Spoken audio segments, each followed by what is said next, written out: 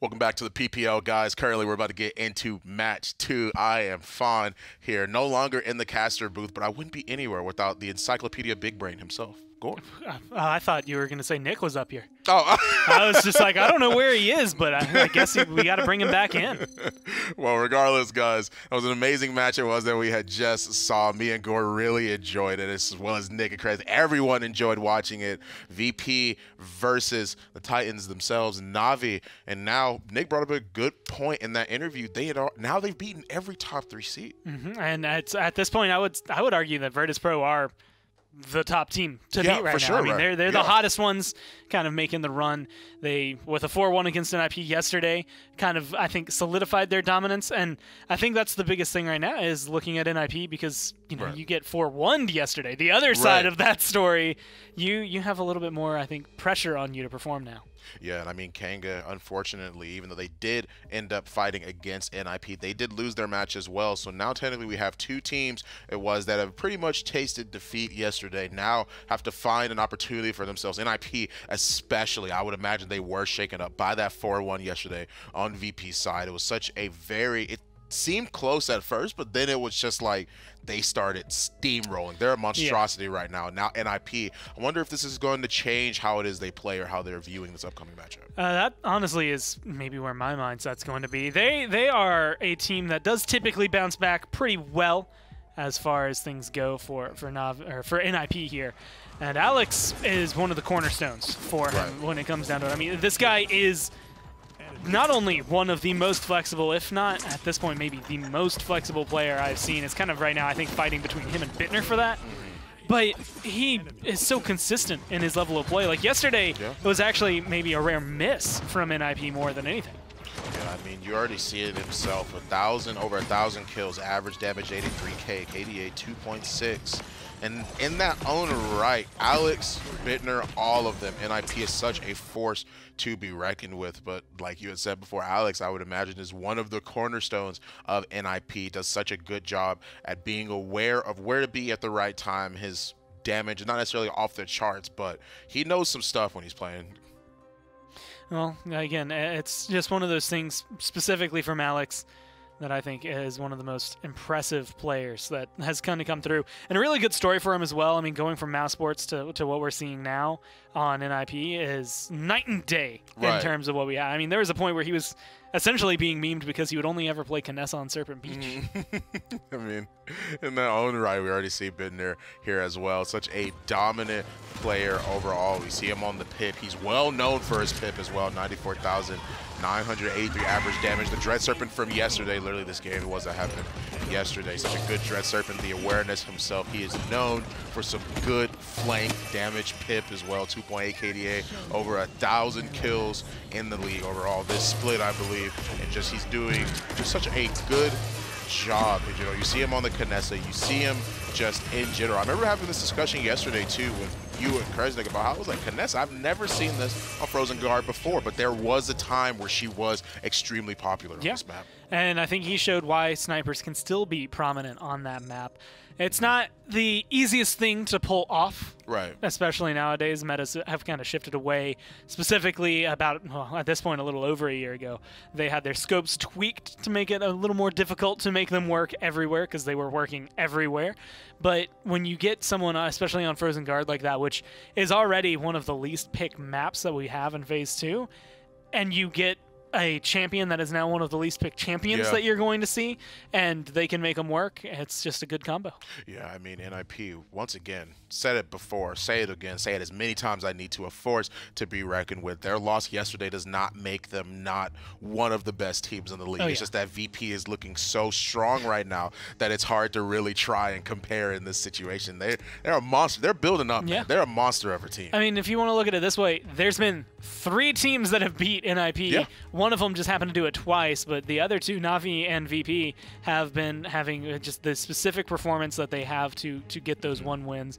If it happens for the second time, that's when I think you should open your eyes. Yeah, for sure. Speaking of opening eyes, Kanga being the opponent to NIP's match right now. We see Rhino, young Rhino right here, where we're trying to see what he can do. He is well known for being able to play some of these off tanks. This position is that he has is really, really good. We do see it right here on the Atlas. 613 kills, KDA 1.5 average damage, 57,000. But I mean, that is to be expected of in itself what an off tank should be doing. Yeah, I mean, honestly, I argue maybe even high for an off tank as far as things go. Or it's just how much damage he's going to take. Of course, he's also one of the ones that will flex around for them if they do want to run something like a triple DPS. And those are the things I think that are interesting, is having that player that can do that, especially onto a Willow of all things. Like, there's a few champions that we see when you have the triple DPS, like, okay, we're going to throw you on Cassie or Leon this time. I'll take the Willow so we can, make sure one of our carries is on it. But being able to have that kind of performance come down from what is still one of your off tanks, technically listed as the main tank, but because of the way him and Joel's play, they just flip-flop every time they want to or need to. Yeah. It's good from Rhino to make the team have consistency. Yeah, and speaking of consistency, Evil Eye, the man himself, well known for his blaster play, well known for the Bomb King, well known for the EV itself. He's a really good player. He knows what it is that he's doing. He knows where he has to be positioned, and he can flex a little bit too. Yeah, but I think the caveat you put on there is very appropriate too. Like, he can flex a little bit. Yeah, and that's right, the thing is, a lot of his best champions, I would say he has 3 that you can get a stellar performance out of him on, as long as he's in the zone. And that's always been the biggest question mark for me. And we had gotten to talk to Kanga a little coming into this week about the fact that between him and Gara, I mean, they were on 2 of the most winning teams in Paladins last year. I mean, Evil Eye here is coming from G2, who was #1 in NA all but, I believe, the last split of last year. They were able to win themselves a PPL finals. Like, they did the works. And now he's on a 6th place team, and like having to explore the dynamic. Obviously, Kanga being coachless has been causing some issues for them, and so it's interesting to see where Evil Eye is, because at this point he kind of wants to prove, and we've mentioned this in the past, he had to re-qualify for his spot for G2. Right. He wants to prove that he wasn't a weak link then, and so he's not a weak link now. But it's going to be up to, I think, this performance today to maybe indicate like where Kanga is, because they've been slowly but surely kind of falling off in Phase 2. Yeah, I agree with that, along with the fact that it's not going to be easy going up against one of the top seeded teams as Kanga right now. They've got a lot on their plate, not necessarily overall, but we do have a lot of power and a lot of power momentum they have to have in order to actually be able to stop NIP. We're going to take a look at the map bans as well, see what's going on. Jaguar Falls, Splitstone Quarry, both respectively for Kanga and NIP. And in return to that, we have Ice Mines and Ascension Peak are both gone. 4 maps out of the loop. I'm just gonna say, so I have a little spreadsheet that I do to keep track of drafts, maps, map picks, bans, all the works, right? And I have not changed for like 3 weeks now the NIP lineup that just says Splitstone Quarry, Ascension Peak. And I just think it's nice to have that level of consistency in your day-to-day. I mean, hey, they just don't want to deal with the maps. One map they will have to deal with, though, is Serpent Beach. That'll be the one for our first game right now. We're getting right into draft. Kanga's on its currently side. Going to try and ban. Of course, we might see a Torvald, we might see an Atlas. We'll see some of the usual suspects, unless they're specifically trying to ban out characters they don't want NIP to have. And that's why I'm glad I brought that one up, because Maeve is the first ban on Kanga's side. And I'm going to throw this one out there. That's weird to me. Really? Because Maeve has not been good for NIP. Like, she has been, if I look at this, banned by them most of the time this phase. 10 times banned. Okay. They've picked her 3 times and lost all 3 games that crazy. They've grabbed this Maeve. If there's any team that I think you should be more confident not banning Maeve against, it would have to be NIP. I mean, they're the only ones who just don't seem to have made her click. Maybe there's something that's been going on in scrims and things like that make her frightening, but competitively, they just haven't made her show what we've seen other teams make her show. Right, I agree. Bonker zooming in the the stare, unbreaking, unrelenting. They do decide to go for Torvald, gone. Atlas, Makoa are also gone. But the thing is that is interesting is that, once again, Khan is still open. He's not as prioritized of a ban as some of these guys are, as Torvald is, as Atlas is, as Makoa is. And that's going to be something that's going to be really interesting in the upcoming patches, seeing how people treat Torvald after this point. Because of the fact that his 30% is going down to 15%. That's a luminary buff. And also, Genos can put it on more than one person. Yeah, that's going to be the big difference. But for now, he's still, luckily, I guess, for whoever's against an IP in this case, I'm going to say, still locked in the ban area. Although, you know, I'm going to say, if you're going to ban Maeve, honestly, in this kind of draft, it might be worthwhile to maybe play around and not ban Torvald, see what you can get. But of course, NIP then can potentially leave open the Atlas as their second ban and ban something else. So there's a lot of playing around to be had in draft phase when it comes down to your bans. But I like the fact that both of these teams kind of stick true to it, just because of how dangerous a game it can be otherwise. Yeah, I agree. They do go for the Barrick Ash. Both of those frontliners locked. Kanga, taking into consideration, we might see a potential. They do have the Eevee locked. They may not feel as as scared as NIP is, so they're opting to go for the Willow and the healer as well. Genos, luminary buff for so many different characters on the team. Whoever it is that Kanga decides to go after this, they've already locked their 2 frontliners, so they feel no need to rush to get a frontliner, which is why I believe they have left them open. They're going to leave that to last, and by chance, whatever it is, they feel like the NIP on the flip side, though, might try and go for. They might go for a Leon here, maybe, is what I'm imagining. They do go for the Furia, but at the same time, I feel like Leon is, hey, I was correct. Awesome. Anyway, Furia, Leon are both locked. You want to be able to deal with that Willow, want to be able to deal with that Eevee, be able to track the movements it is that they have, knock them out of the sky when you need them. And I do agree with NIP's lineup so far. Not only is it really, really good against Eevee Willow, but it also maybe thwarts some plans, or at least attempts to thwart some plans to go for the triple DPS. I mean, the highlights we were watching before we came into this game were Kanga on Serpent Beach playing a triple DPS line, the Willow being on Rhino. And so now they're hovering over that Inara, hovering over that Kinessa with a lot of potential for it. Of course, they're probably going to burn through Bang Time just to make sure they have the ultimate decision that they want before they lock things in. But I mean, this is pretty essential to what they have. I mean, with Barrick Ash being off the board, Inara is really going to be the only point tank you can go for that's going to feel confident, although we have mentioned and noted several times in the past, and it's worth mentioning here, her lack of synergy overall with Inara, or with Genos. Luckily, since there's no Willow on NIP, since they grabbed her up so fast, it does make it a little easier, I think, for Kanga to stay afloat here. Okay, they're going to have to go for the Drogos as well. That'll be a lot harder for Kinessa really to stay stationary. If Drogos ever sees her, he can definitely apply the shots that he needs to from his Fire Spit, from his Rocket Salvos, whatever it is that may be at the time to deal with that. Also, will be a good, sort of good counter to Inara as well, being able to use that Dragon Punch to clear her off of the points, and she's so slow. The really only thing it is that she can do is pretty much wall Drogos off to make sure that he does not get to her in time. But I do like the whose draft do you like more, actually? I think I like NIP's a little more, but it's going to depend on the angles Drogos plays at. Otherwise, Kinessa's going to just pop him out of the sky. So depending on, presumably, Alex on this Drogos, where he's playing that angle, that'll make the big difference. Well, regardless of whoever it is has the better draft in this case, even though I do agree with Gore, we're going to throw it right down to the casters and get us into game 1. Thank you, boys. A little 3 DPS for Kanga to kick off the day here in Serpent Beach. I have to say I like it. It's one of my favorite metas, I think, to watch. High octane, a lot of people dying, a lot of damage, a lot of ultimates, a lot of fun all around. But it requires a lot of aggression. Yeah, a lot of coordination. Like a lot of defensive play, rotations, and all that stuff. I find it interesting that this is kind of becoming Kanga's personality. Yesterday, they brought out a lot of interesting, they went from triple DPS into triple tank, I think one after the other. Now they're starting with triple DPS again. I find it really, really interesting that they're kind of just going out there with their drafts. You know, they're saying, let's just be crazy flexible, let's bring out things no one's seeing and see if that can give us an advantage.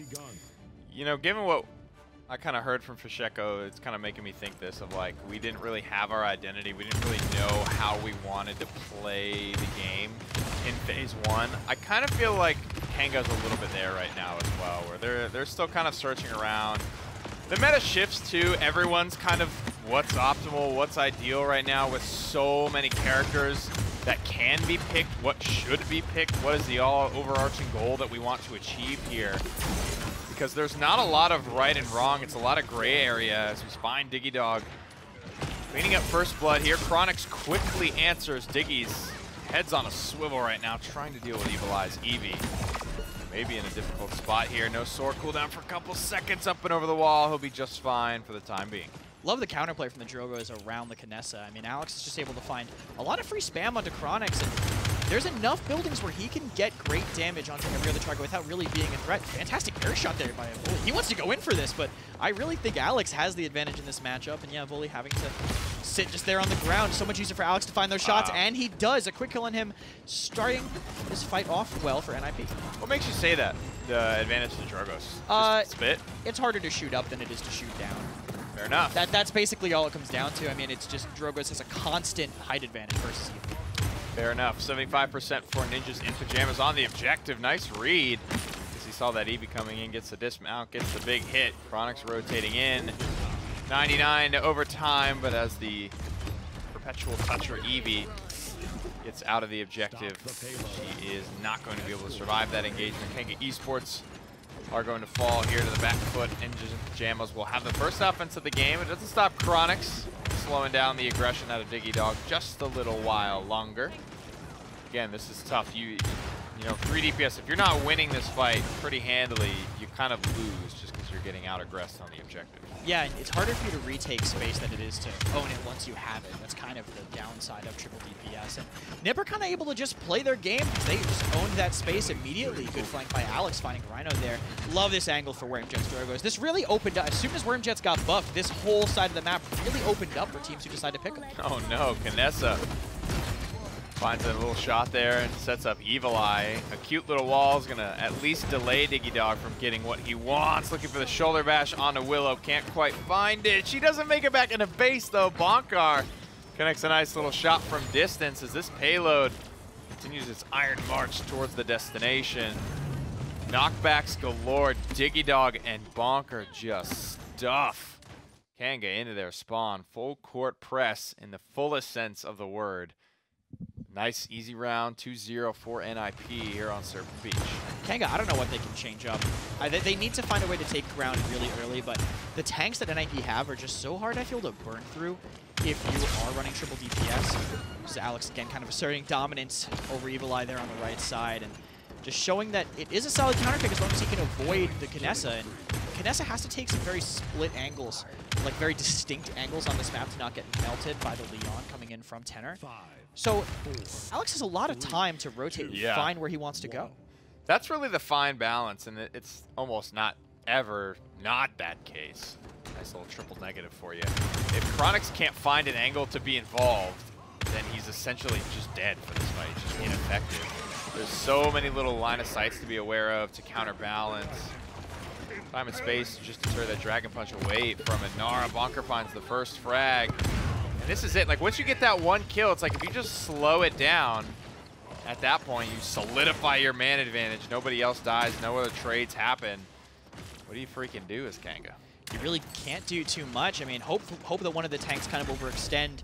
Hope that Gara can find a Void Grip on someone who's dashing away. But Diggy's being pretty careful about that. Only really letting himself die like that when he's going in for his zone, and Gara going down there kind of removes that possibility. Evil Eye, great air shot, but the control is still in NIP's hands. Oh, Evil Eye does get that one return kill. Chronix getting aggressive. He's got to make it happen now. It's a couple of big ones, but overall, NIP managed to escape relatively unscathed. An Ice Storm to lock it down. Evil Eye doing his best. Bird is absolutely pumping Bonkar, keeping him on his feet. Bonkar took a lot of punishment there. He has his support to thank for his life. 96-99, the final tick with no overtime to contest. Kanga Esports fall. Rio, one more conversion, and Serpent Beach is done and dusted. NIP are just playing so well against triple DPS. I have a feeling they've just seen it a lot in scrims and know exactly how to deal with it. The Drogos, you wouldn't think into Kinessa. This is the second game in a row. You see Drogos and Kinessa, and the Drogos is just dealing with it the whole time. You know? Yeah, it's one of those things. We talked about the Dead Zone Inara sort of interaction. Yeah. There's a lot of stuff on paper that just doesn't end up working that way in practice a lot of times. If you get one presence, one stray rocket from downtown, everyone's got their plan until they get punched in the mouth. So Drogos is looking to obviously punch as many people in the mouth as he possibly can, not only with the rockets, with his ultimate as well. Chronix and Rhino open this one up in favor of Kanga. Chronix will find another one. 3 for nothing, and a little parting gift for Alex as well. Basically clean sweeping NIP. Not a huge deal though. If you're a NIP fan, they need to go home and spend some money anyway. Let's take a look at the item screen and see where they're at. Looking at this, I mean, NIP have the credit advantage. They won both mid, so 600 extra credits in their pockets to kind of get ahead in these red items. Only 2 players are caught 2, caught 1s for Gera and Chronix, and Rhino still just on Blast Shield 1. Only 1 item for him. He's really not able to do much. I mean, Tenor's Leon puts on so much pressure. Any Fave Flight, other than that one he barely got away with, isn't going to do too much, and can't get away with much if Alex is diving you either. Look at this freight train, just at a moment's notice. I mean, the 0 to 60 speed for NIP is unlike anything else in the league. These guys can really get it going quickly. Gera finds 1 quick return kill. He's going to do his best to contest from the high ground here. Bonker's not missing any shots, though. Dome shield. Can he survive this one? Diggy Dog's in there with him. They're boxing out. Chronix is falling lower and lower. One more shot from Diggy will do it. Wind up and the pitch. Joel gets a good wall off. That's going to buy a ton of time, but all of his team is just crumbling around him. Oh, he's dancing on top of his head. We did not need to see that. Inara stuck in the corner, very low HP. Joel's going down as well. Ice Storm, actually, Rhino finally having a presence in this fight too. Gets 2, but going quickly. Damage reduction from the battering ram is just too much. Chronix is going to fall as well, and I think it's an inevitability at this point. Dog, baby. He just put it down on his old team. My goodness. The fear of God. I didn't even know. I got to just quick say, I didn't even know Inara had legs modeled out underneath the skirt. That was funny.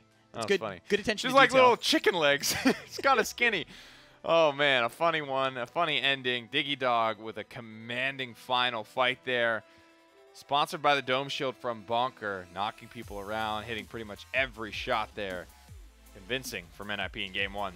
That was a risky Dome Shield, too. I mean, they knew what was going to work out. Bonker was 750, and I think also Rhino had max Blast Flower stack. So if that Dome Shield hadn't gone out exactly when it did, Bonker'd be dead, and he would have probably lost the Dome Shield. Close stuff, guys. That's game number 1 convincingly to NIP. We're going to take a quick break. We'll be back with game 2. SteelSeries, the official peripheral provider of the Paladins Premier League.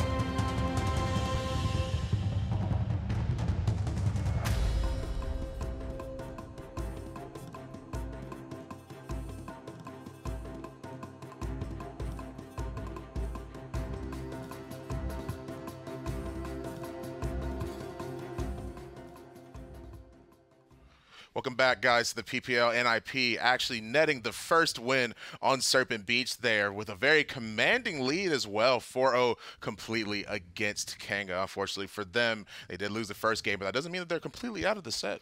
Yeah, it's just a little bit of a convincing win, though. I think that Kanga has to be worried about. That was the map they wanted to go to, is the kind of draft they want to play, and NIP didn't care at all. That's, I think, the biggest thing is they played their game, and admittedly that's what they talk about in a lot of these scenarios, is that they got to play their game, and well, that's the scariest NIP can be. Yeah, I agree with that as well, Rhino. And really just the rest of Kanga struggled a little bit in terms of damage numbers, but that doesn't necessarily mean that that's all it is you should look at. NIP in general, 53,000 damage on a Bonker. Bidner, he actually ended up out damaging both of the damages there, Bonker did. But regardless of that, the slash lines are all looking good. Bidner 2-3 and 11. Alex 6-5 and 5. I did really like the Drogo's pick when they actually went into Serpent Beach with it. Bird 3-2 and 11. Diggy Dog 9-3 and 7. 7-2 for Bonker. Just positive all around. It's one of those things. It's actually really impressive. The slash lines for the front lines looking incredible, but I in my eyes, Drogo's this Alex play was impressive from him. There were a lot of moments where he's just being sneaky. Yeah. Right? I mean, like, I distinctly remember it was actually, we were sitting back with production watching the game, hearing a, "What are you doing, Alex?" while he was just hovering here, and it was just laying in wait as the prey came to him. Yeah, you see he immediately gets the kill, pops the Dragon Punch, does manage to net something, though. It was just an overall good awareness from him, and I did mention it just a little bit, nothing too crazy, but I did talk about the fact how Ness is going to have a little bit of a harder time trying to deal with a few of the other DPSs or individuals on NIP side. We've got a Drogo's breathing down your neck, too. If there's any time where Drogo's just manages to see her with good cover, he's going to hit those rockets just like he did, and he's just going to immediately descend right to where she is. And honestly, it's just, I think maybe, well, ideally for Kanga, not indicative of how this set is going to go. But again, that was pretty convincing from NIP. So where we go next, I mean, Kanga are going to have to completely flip the script. Shattered Desert is the map we are opting to go for in that case as well. Map 2, going to be very interesting. Kanga's going to have to change a few things around, make sure they actually have a draft that's more comfortable. NIP now going for the Maeve ban. Interesting. Yeah, and it's, again, Kanga can play it. Evil Eye with Maeve is incredibly dangerous. It's just up against NIP that I don't agree with that ban. So having it come through, I think it's going to be just fine right there where it potentially belongs, up against Kanga, where they have had very prominent games with Maeve. Yeah, NIP all laughs just a little bit all around. The banning is happening. 2 seconds left. They do opt to go for Ashe this time, and that's going to be interesting. They won't have the staying power or survivability it is that Ashe normally has. So I'm curious as to why the ban. She was quite annoying during that match at Serpent Beach, but still, I don't think that warrants a complete ban of her unless they don't want somebody to have it. Well, again, it kind of goes back to what I was talking about at the beginning of the ban phase last time, where it's just, if you ban Maeve, you leave something open, right? If there's theoretically 4 good bans all the time, if they ban, say, a Cassie, then Atlas, Makoa, Torvald, all still available. If you're Kanga here, in my eyes, the smart thing to do is to leave all 3 of them open, because you are guaranteed 2 of those 3. Okay. Otherwise, you're splitting it 50-50. They can ban Torvald, let presumably Atlas through for NIP, and then they'd get Makoa, which is always pretty solid. But if you go something else, again, you get all 3 power picks. Now, here's the thing, is that NIP has the first choice here. Who they have to go for? More than likely Atlas, because of the fact that Atlas is too strong of a frontliner. He has really, really a lot of damage, a lot of utility that most other frontliners don't have. He's a very, very strong pick. Definitely one of the first pick hit. But Kanga, on the flip side of that, might go. They are having the Torvald.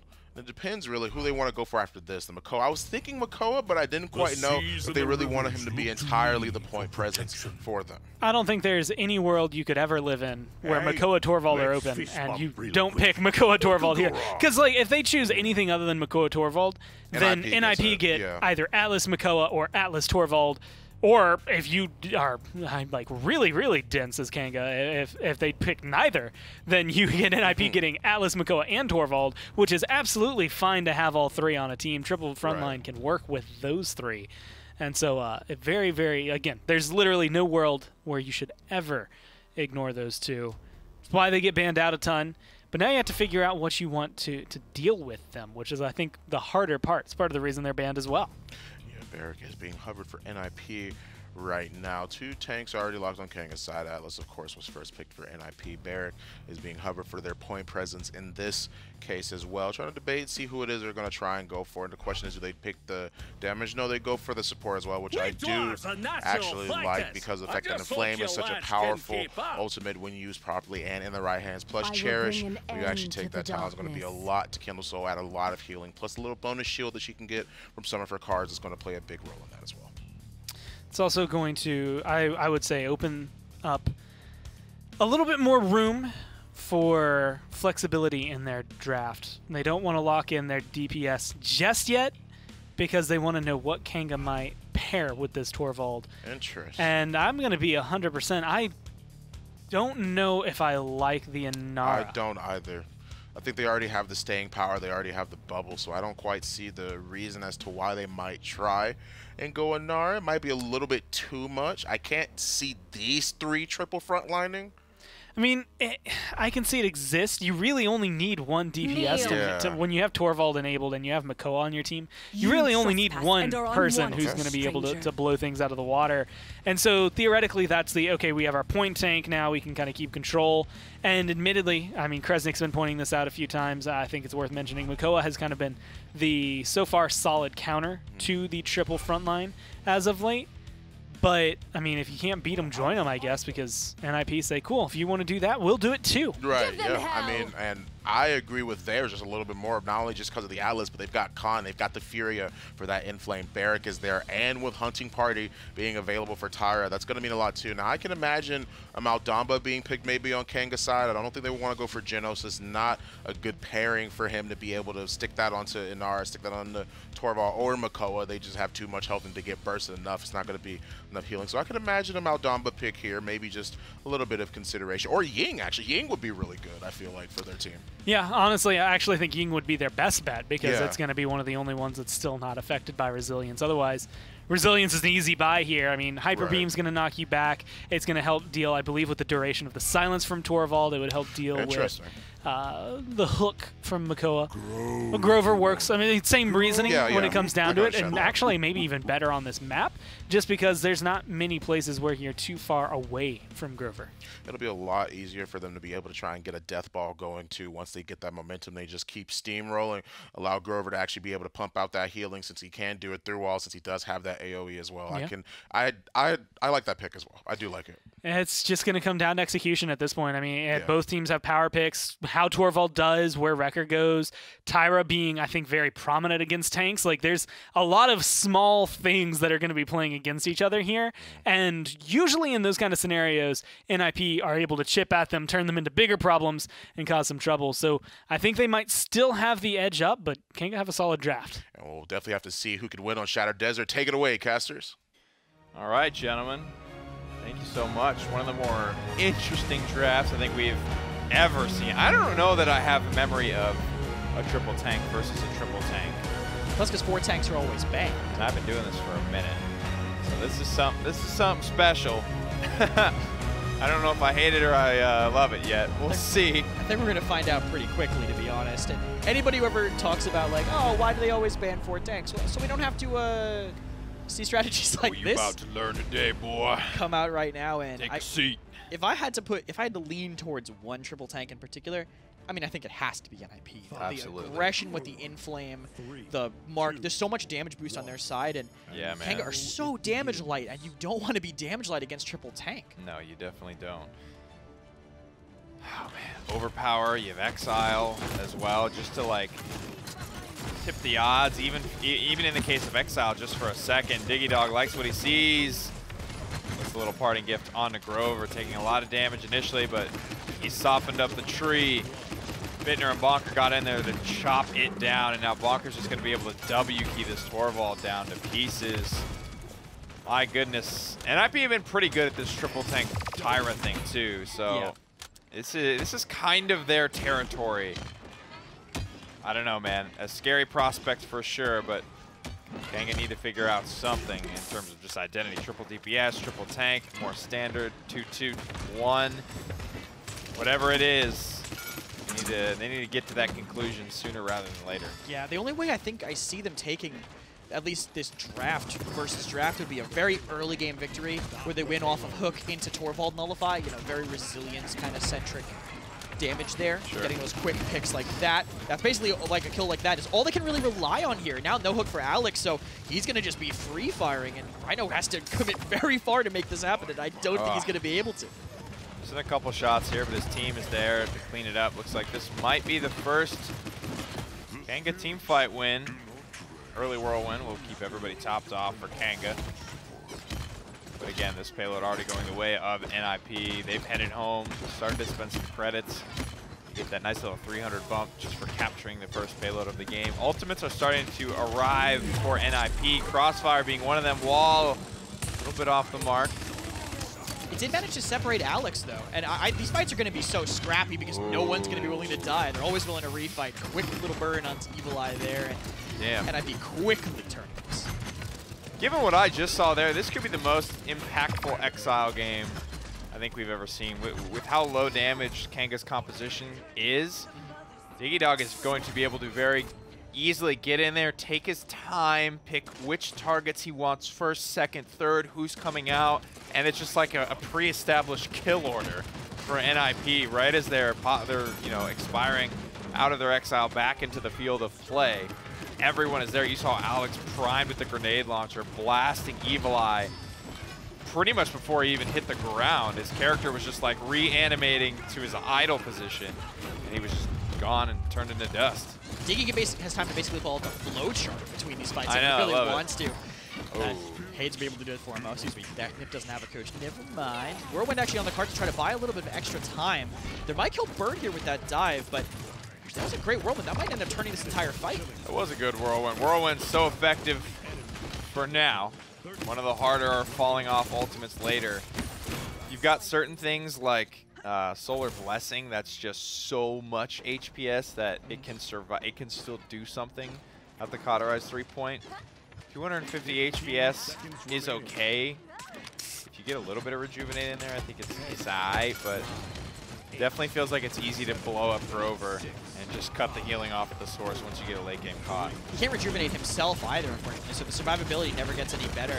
Nip might have actually rushed this a little bit. Bonker does manage to barely survive till the end, but now because of that force, they're going to have to take this fight 4v5. Ooh. Triple Tank is almost just a numbers game sometimes. Yeah, Bonker is, excuse me, not Bonker. A little bit out of position there as Chronix. Chronix is Torvald. Never thought I would be saying that.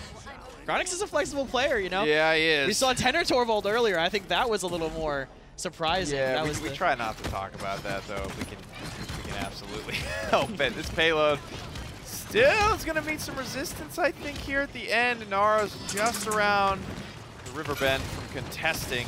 Overtime is happening. It will expire real quick. Hunting Party going to make sure also Rhino expires real quick. Now it's Inara's turn down on the objective, but she meets the same fate. Can a Hyper Beam save the round for Kanga? It doesn't look like it. NIP will get this one pushed on through. And no consolation kill there for Alex's Tyra, but looking comfortable, feeling comfortable. This is something that they've run. They absolutely have in the arsenal, and it's no different today here on Shattered Desert. NIP rocking and rolling with this triple frontliner. This could turn into a 4-0 pretty quick. Yeah, this counter comp, this triple tank counter comp by NIP is just going to be so tough. I didn't see it coming. They just didn't have, I mean, they left the best triple tanks up. I feel like they could have taken, they still had the chance to take the con on Kanga's side, and they just wanted Inari instead. I think there's an element of, like we were kind of racking our brains, has this ever been done before in competitive play? I think when you're going triple frontline, having never seen it either as a player, you just don't, maybe it's not at the forefront of your mind, right? It's not something you're thinking they will go to. You're almost just ruling it out. 2-0 start here for NIP. I think I heard the overpower come out, but it will find its connection and will get the kill on the Evil Eye. Rhino next to fall. Potential for a very staggered cleanup that could cost Kanga a lot. Little quick cancel there on the Exile. Torvald on an island. About 10 seconds staggered from the first couple kills. Should make this a relatively easy breezy capture for NIP. Yeah, great decision, I think, on the overpower early to take out the Leon, because she's basically all their damage. Yeah, that's it. Torvald damage, I mean, we see him under-damaging from the supports in the average match, so not going to do too much. And this Crossfire is going to zone everybody out, too. There's going to be no way they can really touch, but actually it looks like someone did manage to slip through the back. Rhino with the Ancient Rage. Yeah, Rhino just kind of W-keyed his way on in there. Bird is safe. Seismic crashed out. Torvald's looking at him, but as soon as that stun wears off, Bird goes right back to it. Diggy Dog on Grover's case as well. One more shot will do it. He finds it. Turns his sights onto Makoa. 99, make it 100. NIP up 3-0. Game 2. Looking pretty good. Maybe a little bit out-drafted is Kanga. Tenor still doing his damn thing, even if he's on Barrack. 11-2, 60k damage. Looking good, feeling good. Crazy how Tenor can simultaneously be one of the best hit scan DPSs and one of the best Barracks in the league at the same time.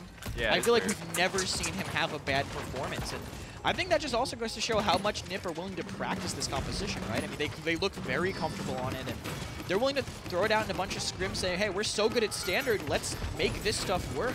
Kanga, they keep putting out these strange drafts. And, I mean, there's not even too much to talk about for that fight. They just got absolutely slaughtered there. Kanga they don't even look super comfortable on these strange drafts. I mean, they're pulling out things you don't see a lot, and they don't look like they've practiced it too much. NIP, they're clearly in their comfort zone when they pull out stuff like this.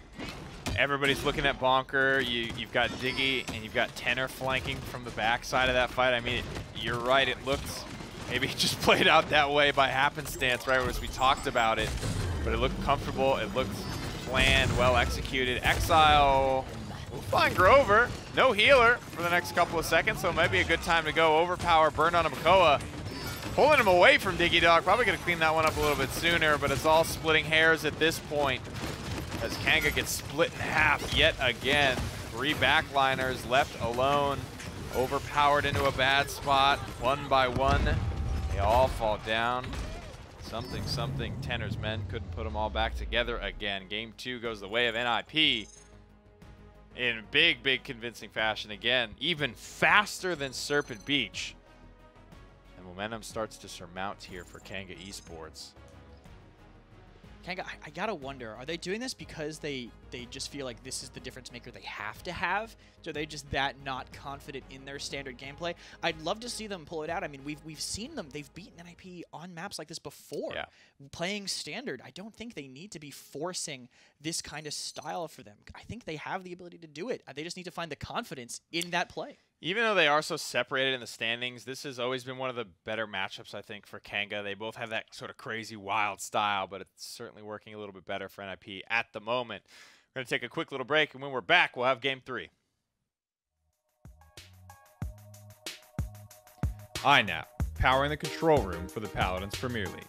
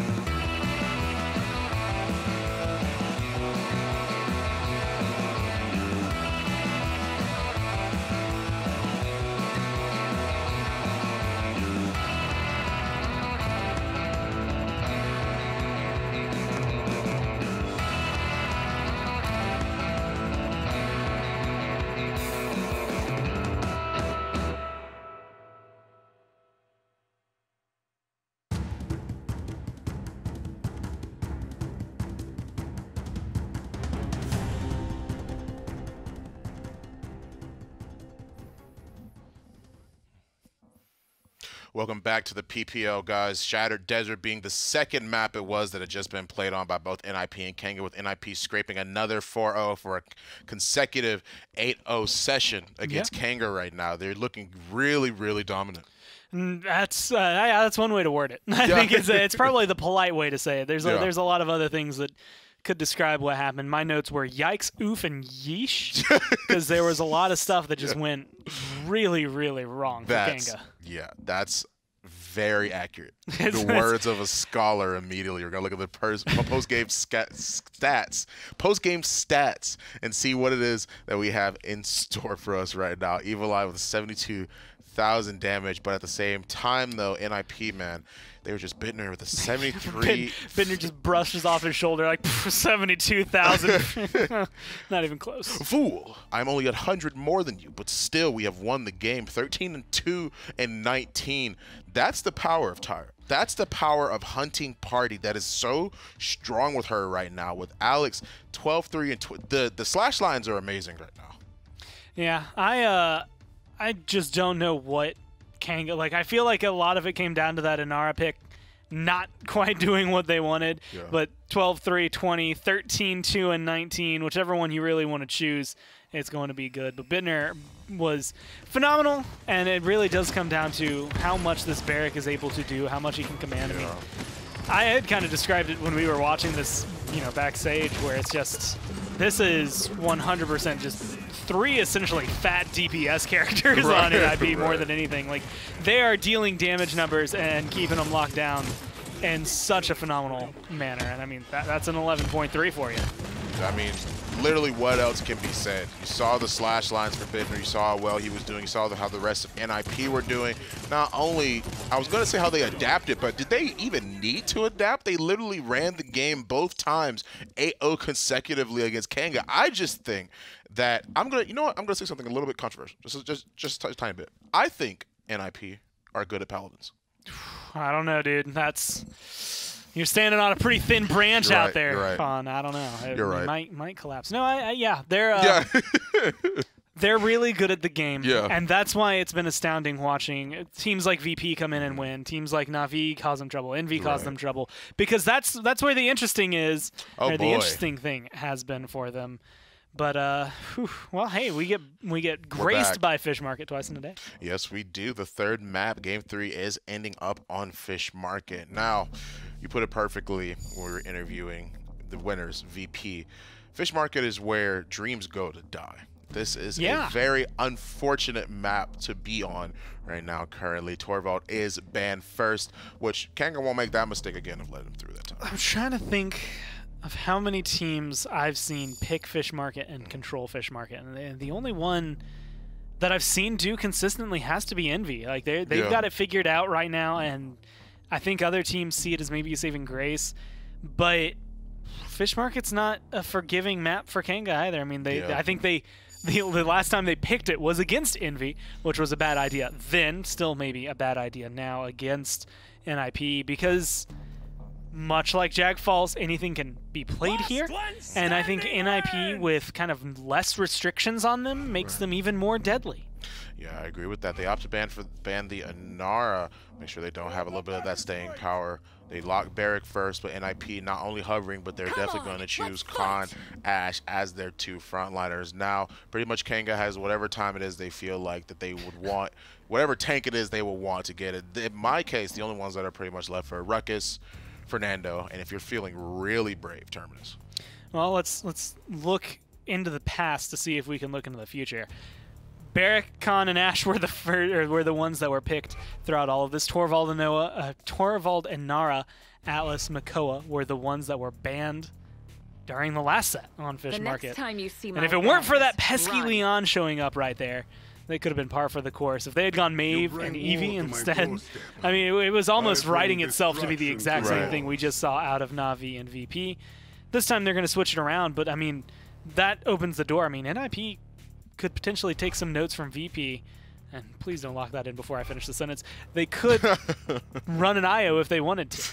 Well, Gore, it seems like they're hovering Furia right now. They do actually manage to lock it in, Maeve. Here I am trying to have fun, live my life. Hey, man, I said yesterday, I was like on Jag Falls, I was like, these guys could pick Moji, and Dave's like, no.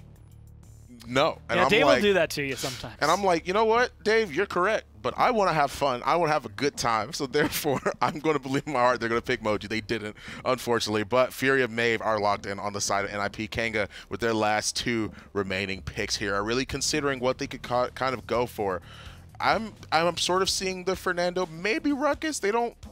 I'm having a hard time trying to figure out what they might try and go for. I mean, this honestly, I skip any other front line. You don't pick anyone up. It's just going to be triple DPS. They have the lineup for it. It's the same thing. It's very, very solid on Fish Market. So Leon, Cassie, Willow, a little more consistency I think sprinkled into this than what we saw out of Na'Vi. Yeah. But you know, that's the way to play Fish Market. That's kind of like the on paper, like when you get the handbook for what do you do on Fish Market. This is one of the maybe few pictures of a draft that you're going to kind of go for. Exactly. Willow is there. They are thinking a little bit. They do actually lock it, which I do agree with. I do like the fact that they want the Willow, the dead zone, to be able to do what it is that they need to. Cassie is locked in last on Kanga's side as well. NIP hovering, really thinking what they're trying to go for here in terms of their last pick. Honestly, could be anything. Probably DPS, something to match the Maeve. I mean, if they really want, they could maybe go Maeve, Eevee, and try to double flank and cause a lot of pressure. But Leon's going to be good against those flanks, so you might want to not want to lean too heavily into that. Right. It's maybe something to help counter out Willow. That would be on my mind, something to help deal with her and maybe knock her out of the sky somewhat consistently. I am going to say Drogos could be on the table, but I haven't seen a lot of Drogos on this map, so that kind of inclines me to turn away from that decision. NIP, I mean, again, less restrictions means they can kind of play the field. Any champion, every champion, I believe, is on the list that they could run. They just have to kind of play into potential counters as for them and against them. Yeah, I mean, we've seen the Maeve Eevee be brought out before on Fish Market. Literally last set was really strong. Kanessa, though, I do sort of agree with this. I do like the fact that she'll be able to control high ground a lot. Maeve being able to apply pressure on that flank. Kanessa being able to do a lot of damage into triple DPS is going to be hard for Kanga really to respond because of the Furia as well. When that Inflame actually pops is going to be really problematic, especially if she opts to go for steady aim. Yeah, honestly, she's going to be pretty solid. The biggest issue does come into how consistently are you able to keep your positioning and hit your shots, but when it comes down to it, there's no flanks to pressure you out. Ideally, in this scenario, you're actually the safest as a sniper. You're going to be boxing maybe Leon, Cassie. You might have to keep an eye out for Cassie going onto a flank route, but you should have very consistent shots, which means very consistent damage. All right, I agree with that. Game 3 about to be in the books. We're going to throw it right to the casters to take us in. Thank you so much, boys. Despite seeing a lot of Strix today, they take their time with that last pick, and NIP will lock in Kanessa for Fish Market. Personal preference? I think so. Also, the ability to it? rotate from spawn to docks. Kanessa's, a lot of them will take that sideline to the right of where the camera just was a second ago to watch the dock side, and as soon as they realize they're not getting anything done from over there, they can blink in and, yes, of course. I think if any player would play Ego Eye, it would be Tenor, because you really got to be feeling yourself to think you'll get more value out of Eagle Eye than steady aim. Yeah. I mean, he is good. Yeah, News to me. Yeah, no, I actually think Tenor prefs Strix, but I think anytime I see somebody pick Kanessa, it's just rotation, right? I mean, yes, you have that cool DR thing, but other than that, and stealth opening shot potential, but rotation, rotation, rotation. That's what Kanessa's all about. That's the biggest thing she's got over Strix, objectively speaking. 33% early on the objective for Kanga, speaking of. As everybody just kind of looks for their position. Ego Eye, so far so good. First one cracked home onto Barrack. Probably his easiest target. Find that. If he's looking specifically to burn out the Barrack, then it's a great choice, because Barrack is basically ahead with feet. Yep. It's very easy to find those confirmed shots, and that 2100 rings true. I mean, that's a lot of damage for a Barrack to deal with, especially if you catch him between bowling ball uses. I mean, that's going to burn him to more than half, but Kanga finding the first kill here, and they look like they want to keep it going. Ooh, they'll find the second as well. Nicely done. Rhino low to high, creeps up onto Alex. Now he's hunting Bird. Just out of line of sight. Ideal scenario here. If he hit that presence, that was a kill onto the support. But doesn't really matter too much at this juncture, because Kanga were on the objective early. They stayed on it all the way from beginning, middle to end, and they will grab the first payload as a result relatively quickly as well. Just over 2 minutes on the clock when they get it done. Wasting very little time. No ultimates charged either, despite some quick chargers in the game. Kanga knew exactly what they were going for. Got exactly to where they wanted to be. They capped until the cows came home. First point in the set for them, too, so it's got to be a nice flip of momentum. You know, if they had lost this first one on another 3-1-1 draft, it would be rough. Pretty interesting boop into the Fire Strike. Cool little combo, unfortunately not able to be cleaned up. And Diggy trying to make room, but I think the damage from the rest of Kanga was just enough to stop them. 2 picks to Kanga. He definitely made some room. It's what can Alex do with it at this point? It's a 5 for 1. Can't exactly call that one worth. Jaguar Falls yesterday, NIP, despite being down 3-1 to Virtus.pro, never played like they were down, though. That's the thing, is that NIP will continue to play as if they are dominating you no matter what, no matter the cost. That is how they want to play. That's what's been successful for them early on. Chronix is finding success, though. Kanga all over the board is finding success, too. 3 already found for them. Make it 4, make it 5 for nothing. No ultimates, no nothing. Kanga get it done very, very efficiently. That last point is so tough to hold, I think, especially against triple DPS when they have those sightlines on the side, when your Kinessa can't see multiple at the same time, so he can only really suppress one lane while the other ones are free firing on your tanks. It's so hard for a tank to survive there. It's almost impossible, especially with that blast flower damage coming in from Evil Eye. So good positioning by Kanga, but NIP I think have all of their ultimates, so they have the way to execute here. They could do a Midnight to assert dominance. They have a few tools, and I think they'll probably have a plan going in. I expect to see a very fast execution. We'll see how it goes. Midnight. Joel's 6-0. Probably just going to be played pretty much into scout this whole game, I imagine. If I play Cassian to Maeve, I sit on that. Or Shaw. Especially since now it also cleanses it from you. Now when you use it as Cassie, not only does your team get to see everybody, but you just don't have the Midnight as a problem. Yeah. More mid-focused play from NIP this time too, so they don't want to give up that free cap time. They know why they couldn't refight that. They're focusing the right targets. Nicely positioned Inflame as well to, I think, get everybody involved. Yeah, even Bonker got the wings all the way across the way. Dome shield is out from Kanga. Comeback mechanic enabled for NIP. Diggy Dog, where he at? He in the back line, poking out Leon, buying some time space. That Void Grip just felt like it lasted forever, and they will be able to get a return kill for it. 1 for 1. Gara finds 2 from distance. Nicely read.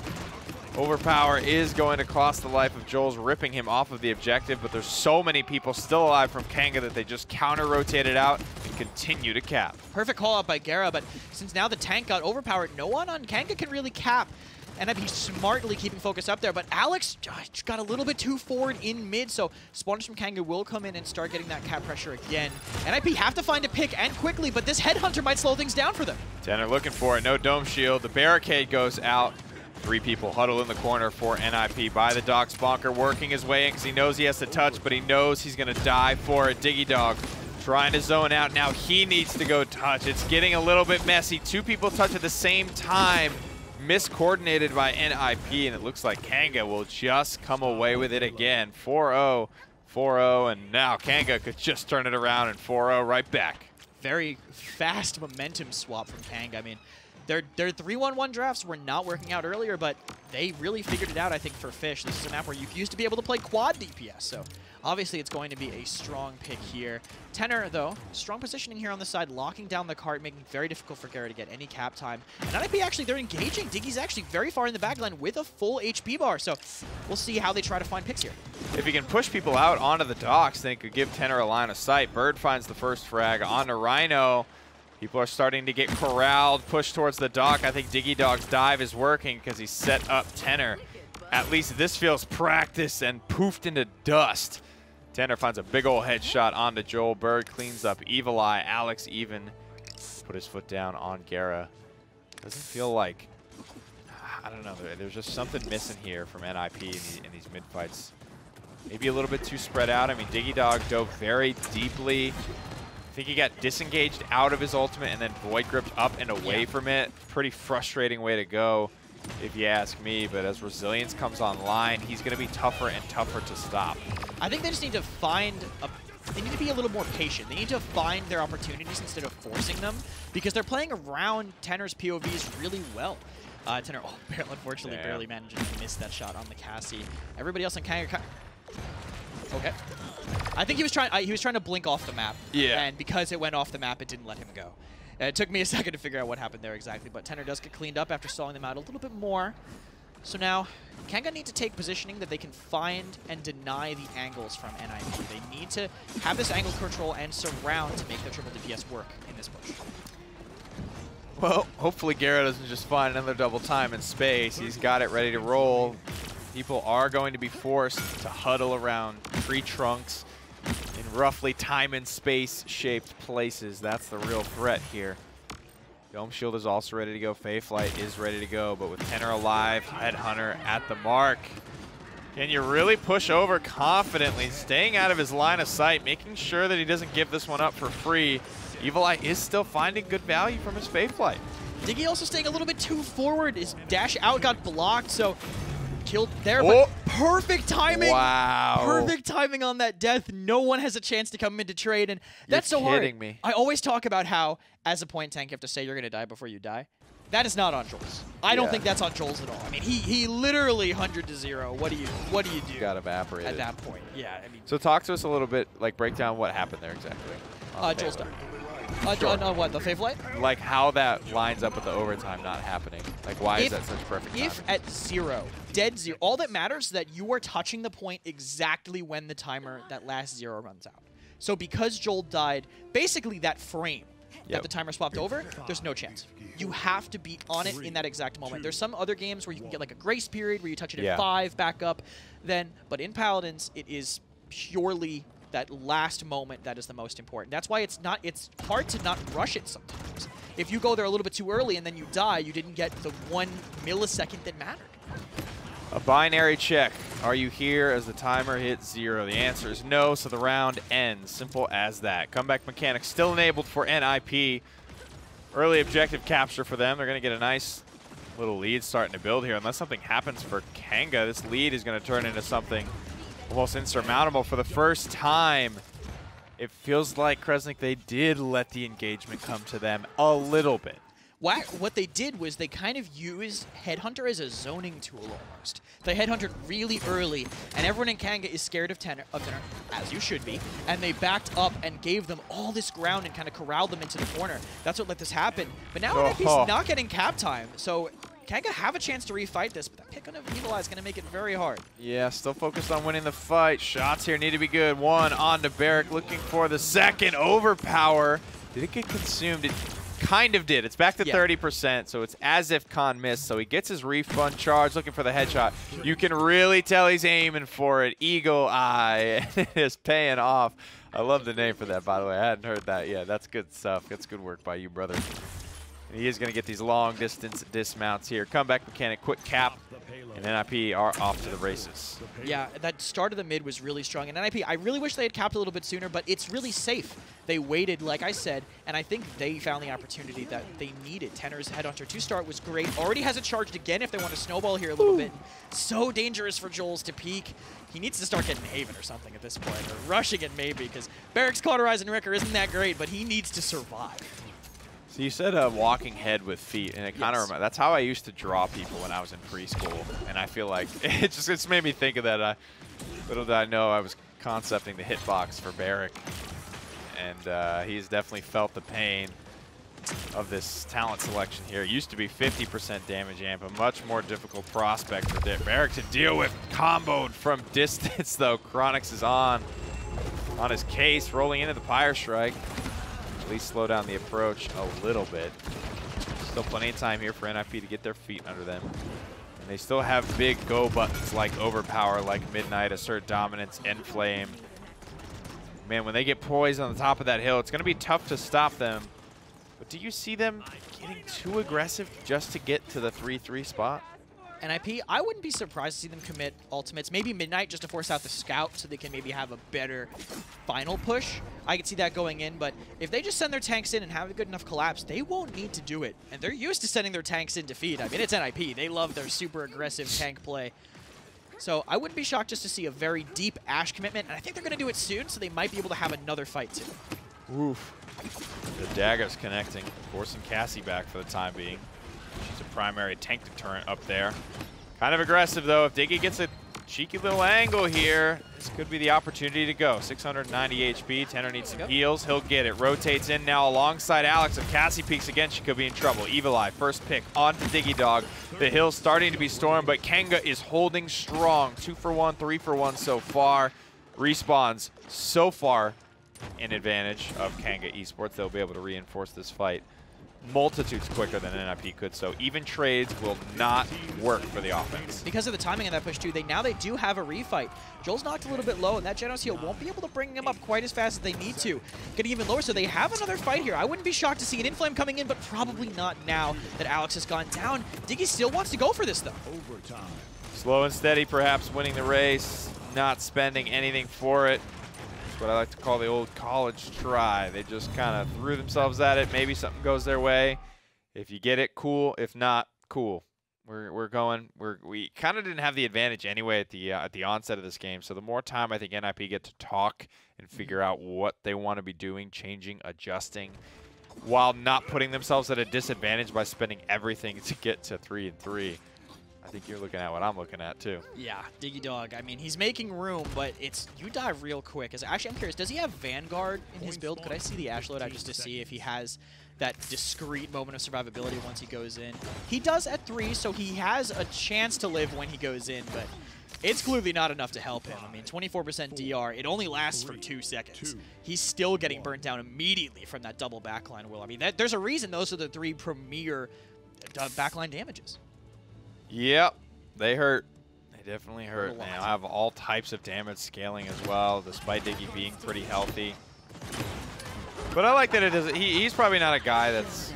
He gets emotional, but I don't think it's going to let him stop him from doing his thing and doing what he needs to do. Cool rotation here. I actually get to see Tenor use the docks on Fish Market for once ever. No! Chronix catches him with one. Does him dirty with the disengage down by the docks. You'll love to see that. Rhino's still dialed in. Bird's in a tough spot here. Overpower's going to bring one back. I don't know if NIP are going to be able to bring this one back. They might be able to. Never mind. I was gonna until that pick on Bonker happened. I thought they had a chance, but this fight is so staggered. They're still getting cap time in mid. Maybe Tenor. No, they're gonna need Alex to touch. Tenor's just gonna immediately burn, and they're looking for him too. So things are looking very dire for NIP. Tenor does not get the teleport off in time. I mean, that's the triple DPS. God. That's the power of it. He just could not. He rode in there, touched, and immediately started to transport. It just wasn't enough.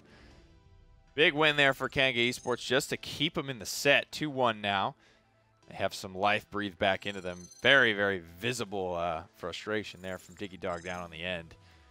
I think understandably, though. I mean, yeah. 0-11, that's a freaking frustrating game if you could ever conceive one.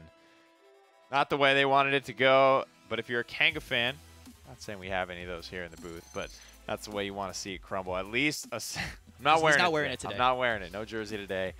You at least see one win up on the board from them. Some adjustments to be made. I mean, that was a dominant triple DPS effort. Great seeing that from them. Life still here for Kanga. We'll take a quick break, and we'll be back with Game 4.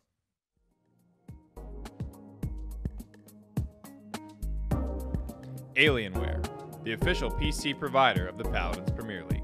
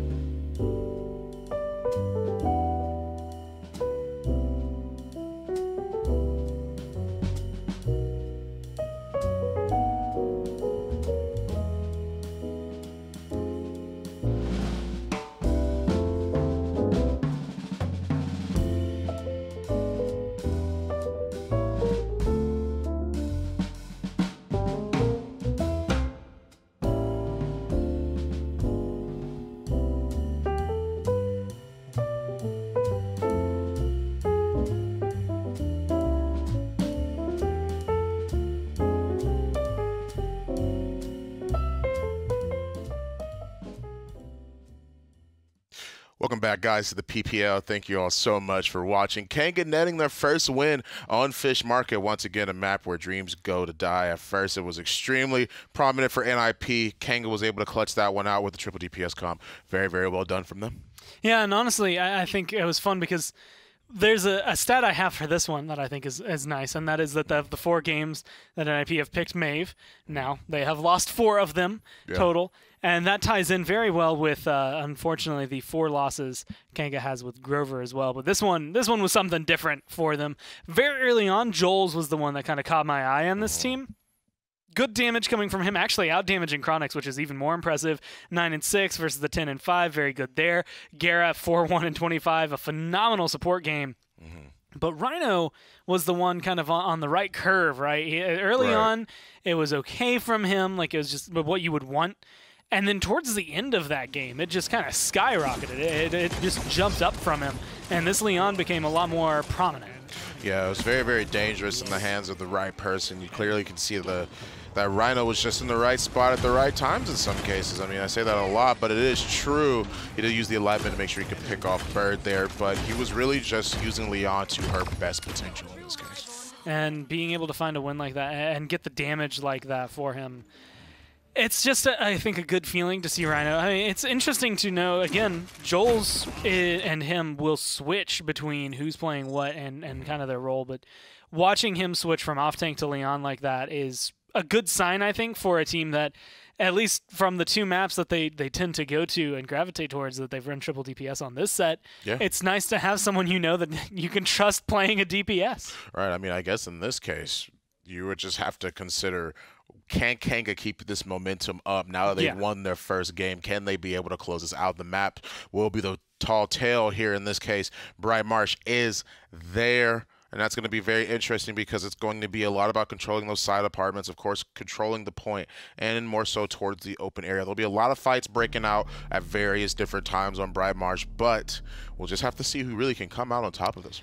And this is one of those maps. So Fish Market is a weird one, and it is the only way I can think to describe it, right? Where it's just, it's got its very specific kind of nuances that I would say open the door for teams like Kanga to, you know, if you know the map, you know the comp that's going to work, you pick it, you win it, you move on, right? So they get one here, and that's going to matter for their map differential. But the problem is that the things you do on Fish Market don't translate anywhere else, right? We talk about Bright Marsh and Jag being similar.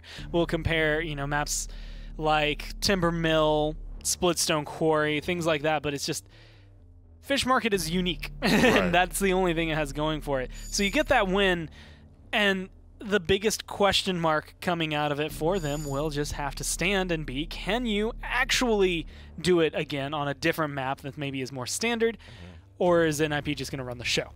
Yeah, exactly. The Willow Ash is there on NIP's side, as well as the Torvald. I think the band on Kanga's side as well. They're considering who it is they might try and go for. I do, of course, like the Willow band. She's a little bit too scary on this map, being able to control so much of just anywhere. As long as she has the high ground, she's able to drop dead zone where she needs to, control apartments, all from that little, I guess, that second platform outside. Like, there's the point, and then of course there's that second platform that's like right there. That's mainly where she wants to be, because she can control the window below her, she can control the apartment, she can control wherever it is it needs to. And Kanga is sticking with us in our band.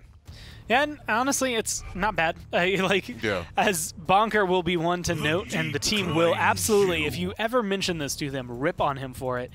He will say he has 2 total champions, that's Anara and Barrick, and that if you can pull some of them away from him, then, you know, what does he have going for him? They will make fun of him for that. He does have more than those 2. But with Makoa coming through, which is typically a Diggy pick, we'll have to see where they throw him. Unless they do want to actually do and take a page maybe from Kanga's book, go for a triple DPS and flex Diggy onto something maybe more explosive like a Bomb King, because I haven't seen it long enough, and I like Diggy's Bomb King. That's why that's the actually only analysis in that part. I like Diggy's Bomb King, and I want to see it. That's all there is for him. Well, I mean, hey, there's nothing wrong with wanting to see certain characters. Cassie is being hovered right now on NIP side, which I do agree with. They want to be able to break that Barrick shield on point, want to be able to apply the pressure with big game as well. Will be a lot of damage onto Atlas, and once again onto Atlas and also onto Barrick as well. The 2 of them will have a little bit of a harder time dealing with Cassie, and Khan's being potentially picked as well in this case on NIP side. Still in a good position to flex either or for Diggy and for Bonker. Probably Diggy Koa, Bonker Khan, but, you know, again, flexibility is the name of the game with NIP, so that's what you really have to beat.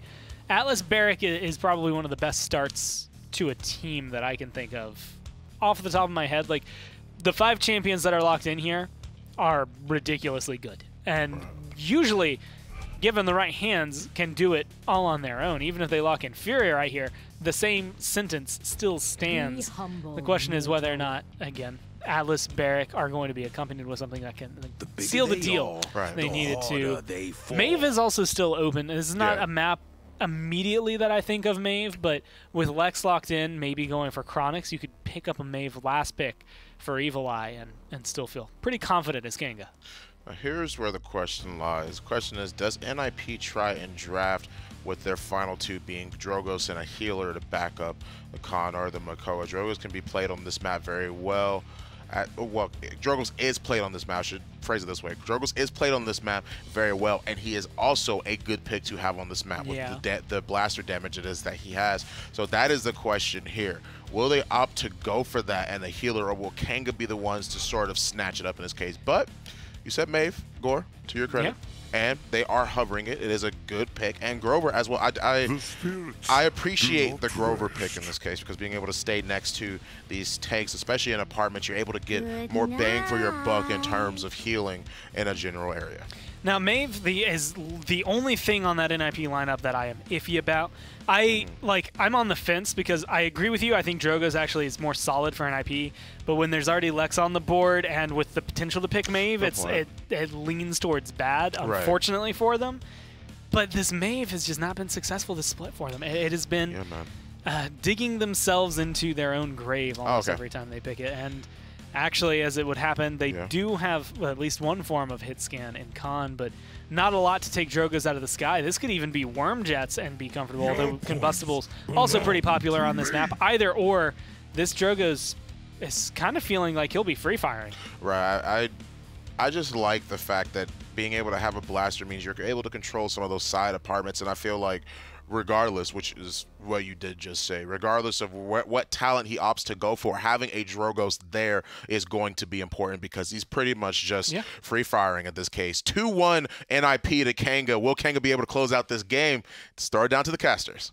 Well, they have an interesting draft to kind of do so. Lex without something to turbo pocket it, it's really only getting damage amp during Furia Ultimate. Chronix is going to have to play this one a little easy. Yeah, but it's still possible. I mean, he has a lot of advantages with the rotation potential from Warrants out. That up to 50% speed boost he can use to rotate around. Map's very flat, so he can take some positions really quickly that NIP won't expect. My potential, you know, when they locked him in and said the bigger they are, the harder they fall. When you look at this NIP roster, you look at a couple of these big front lines like Khan and Makoa that could potentially run into some trouble with that execute. Hopefully, we can see at least a couple. It's a hype ultimate. A lot of fun to see multiple people killed with that one. I'm personally enjoying Atlas Makoa making it through to watch Digidog and Rhino go head-to-head. I mean, they're old teammates, absolutely incredible off-tank players, and a lot of fun to watch them go at it. On Shattered Desert, it was kind of a meh game overall, so you didn't really see a whole lot of action between those two. But this time around, I'm looking forward to it. A lot more factors in play, I think. Yeah, absolutely. One other big thing is, on that map, they picked Atlas first. This map, they went for the Makoa, so I originally thought they prioritized Atlas because of how good of an Atlas Rhino is. But clearly, it's just on a map-to-map, I guess, what they're trying to do. And giving Rhino that Atlas, one of his strongest champs, could be really good for Kanga. As you can see immediately, they're going to get right up in Chronix's grill, but the temporal divide on Brightmarsh, not something you see a ton of. Up in the air, beautiful setback there to prevent the kill from Tenor. First kill happened already. Evil Eye grabbed first blood, and he just barely gets up and over. Furia thankful for giving that life. Salvo doesn't really connect for much. 78% for Kanga Esports already. An incredibly quick first capture for them. Temporal divide goes out. Setback tried to bring on Digidog back. They were not able to hit it. Very aggressive positioning by NIP. And it's working out now. I mean, they have him surrounded in the tree. Alex just dive bombing in from the sky, getting two, helping to get the third as well. Basically, yeah. Distracted Rhino long enough, and quick wipe from NIP. I mean, they had this set up, and then they waited. They didn't push. Goodbye, Maeve. I just noticed she was still gliding across over there. But they had the pressure, but they didn't pounce. They knew they had to wait. Great, I think, by NIP. Old NIP might have just gone in. Yeah. But they're learning, I think, that they really have to find their opportunity in these situations. Yeah, Alex gets it done in a big way for sure. And NIP, big take back. Grab the first one of the game. Tenor's been pretty on. I'm seeing a lot of people bouncing around from these disengages, so Tenor's pretty dialed in on the Cassie. Not something he plays a ton of either, so good to note that he is still just as flexible as the first day, the first phase. Enflame just for the iframe. Does Furia get out? She does, but had to get all the way out. Breaking line of sight is not necessarily ideal for Furia. A couple of seconds where people aren't getting healed. Nice setback there, but the hook still pulling it in. Second chance, is it enough? Rhino looking for his old teammate, will not get it done. Digidog dialed in. That was some top-tier off-tank play. A little Cute BM roll there from Tenor after the double kill onto his former teammate, and that was just back and forth, so strong. Inflame comes in, so Kanga tries to push. Diggy hides in the corner, gets whirlwinded, uses his shield cooldown. Rhino goes in, rewinds perfect. There was just perfect use of cooldowns from the team, and NIP ended up on the better end of it, I think, because the Inflame was used to save himself, and the whirlwind was used proactively. It's kind of like what we talked about yesterday with VP and NIP were so good yesterday that like once somebody even got a little ahead, that tiny advantage this time around was that defensive Inflame, and it was enough for NIP to win the fight here. Alex gets the first kill and the second kill, and maybe even the third if he can hit his shots, and he does. Triple kill for the young Bulgarian. Finds 3, gets the payload converted as well. Having himself a great round on Maeve. Able to do so well just to thrive in the chaos that Bright Marsh can provide. Especially the way that NIP plays it, man. They go straight at you in that apartment side. That is theirs. Yeah, and they don't even have, some teams will do that with like an Inara just to wall you in, but they don't have that. They don't have that kind of zoning potential. They're just going to walk straight at you. Tenor accidentally throwing off Chronix when trying to spam someone in the apartments, but still a great play by him. NIP looking a lot better than last map, I think, but because that's because I think we're in a 2-2 situation. I mean, both teams are playing that kind of standard style of play, and NIP, on their comfortable map, playing a draft they're clearly very comfortable with. Looking like the NIP we're used to seeing. Riding out now, starting to this one, and the Whirlwind was used so close to the end of last round, but it's still straight to morale boost too is Bird. He's already back to 98%, full charged. So be it. A lot of streaks burning for NIP. First blood yet to fall. Here comes the Dragon Punch. I think that's destined for Diggy Dog, and it is. Evil Eye catches that one. Fade away Fire Spit as well, doesn't find any damage. Setback moves Khan into a precarious position. Whirlwind will try and save this team fight, or at least get Bonker in there for the touch. But the 1,000 nations of the Kanga Empire descend upon NIP, and they are just unable to bring this one back. Some more desperate touches. These rarely turn into anything, but with an Ancient Rage, I mean, if there was one ultimate you wanted to have, it was that, but it's met with the law, brother. Chronix drops it onto his old teammate's head. It's not something you have to play around very often, but Lex is here to stay, baby. Chronix, cheeky smile after that one. I'm sure he's feeling good. That is literally the ideal scenario for that ultimate. Oh, yeah, absolutely. I mean, that and Dome Shield, that's what you want to run the law into. Great that he had it in that situation. I was doubting Kanga's start to that mid-fight, man. I mean, the early Dome Shield was really worrying me. Unfortunate Bite Bonker tried to get Rhino, but Tenor kind of carries him there in the end. Follow-up disengage, and NIP stuffed back into this corner. Evil Eye getting some Fire Spit damage, but Grover, thankfully, exceptional at spreading heals, keeps everyone alive. And Kanga's still on the offense, but we're able to find these kills. That's a little bit better for NIP. Well, here comes the dog. The hook misses. We're getting a little bit poked out. This is a good time to end flame. Everybody's low from NIP. Atlas just largely ignores Tenor for the time being, going for the front line, and it's working. 1, 2, 3. Tenor gets one back, but it's a 5-for-1. And the payload is, I would guess, just about close enough to get this one converted without much of a contest. Bonker's going to be up. Diggy's going to be up. The front line is here. Going to be able to dive onto this last second. Whirlwind is up as well. It's going to be kind of a last-ditch effort from NIP, but they have the resources to stabilize this. Great time by Alex over the top, too, finding Evil Eye. So it ends up trading well, but Chronix in a great position on the side. Gets Alex in the back, and now it's just Diggy on the point. Bird finding kill to Rhino, too, but it's just squishies left at this point. I mean, Joel's is going to find this kill, too. It's going to look real nice in the kill feed for Kanga. And 2-2 back up there. And that was... NIP disrespected the Temporal Divide. And you really can't do that. You can't go through. You're not going to get the support that you need once you go through that. I mean, they sent both their tanks on the other side of it. No DPS is going to want to commit through it. So they kind of put themselves on an island, and everyone else is just staring at them while they fell, and then had to just go stall the cart. It just snowballed NIP. Well, NIP making a very clear-cut call not to pop Whirlwind there, I think, well, largely because it's all they've got right now. They've got Scout, but whoop-de-doo. Scout's good. Maybe I'm underestimating that one. Vision is nice, but in terms of just a straight-up resource here, they've just got that healing to work with. Kanga, whether NIP are aware of it or not, have plenty to work with. Enflame was the only thing they used to win that team fight. Temporal Divide feels like an ultimate sometimes, man. I mean, it's such a crazy ability. It's so good. 20-second cooldown on that huge shield is very impactful, and there it is, splitting the team currently. Bonker getting setback, but Brazil keeps him alive. Even trade so far, and the Whirlwind coming out to keep everyone alive on an IP, but they're just disengaging now, finding their time to take this fight again. Well, Chronix finds Diggy Dog. Again, he's playing smart. He's not really committing anywhere that he doesn't like. Has the vision. The mark is on Maeve. Hit both shots so far. Sliding out. One more would have done it, but Tenor does him first. 1, 2. Now Alex, because he was kept alive by Tenor, goes on to kill Joel. Diggy Dog hiding in the corner. Tenor won't take the risk. He won't peek.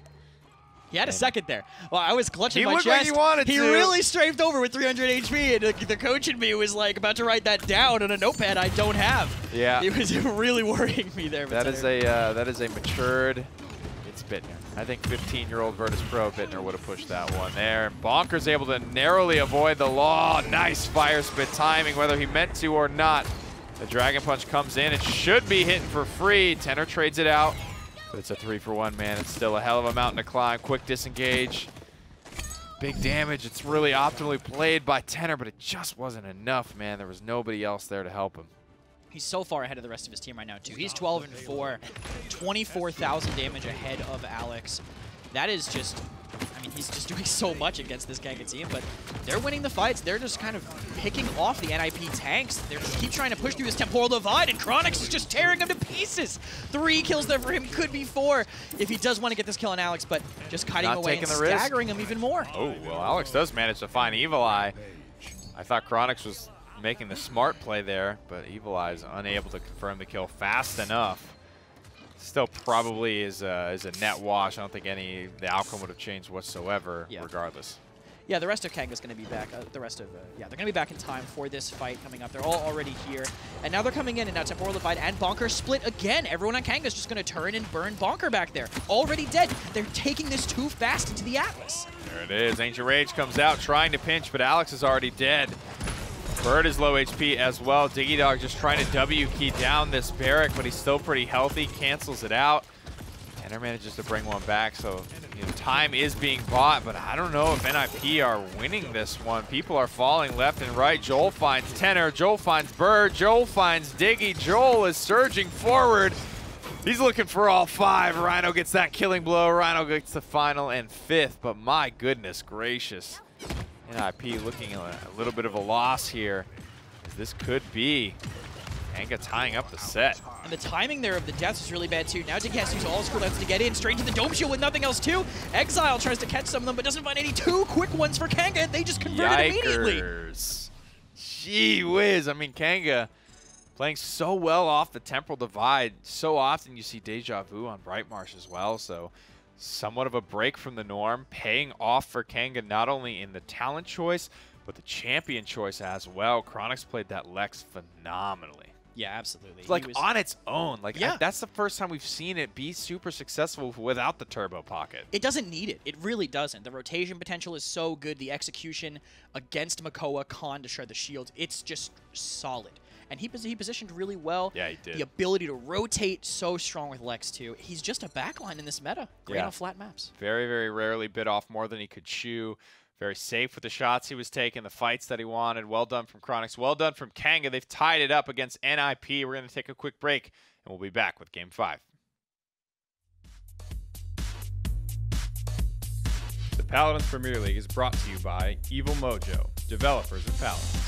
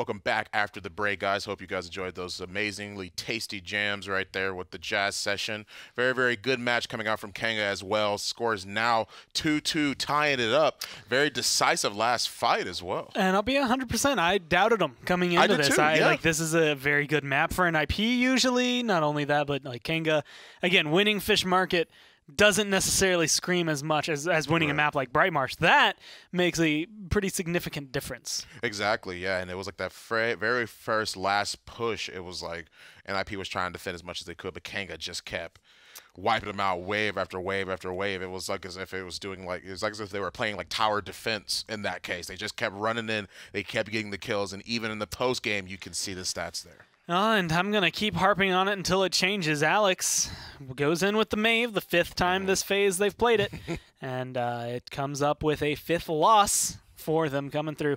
Not a very solid game, not really terrible for him either. It's just historically, for some reason, Mave plus everything else they have doesn't work out well. Bonker was 0-9, Bird was 1-8, and they just got bullied out. I mean, everybody looks pretty decent. Joel's had a good slash line, but I think Chronix was just headhunting people the entire time he was playing this game. I mean, we were talking about it back there with production and backstage, how we were just like, and this Lex is really doing stuff. Like, this Lex is extremely powerful. He's hitting the shots he needs to.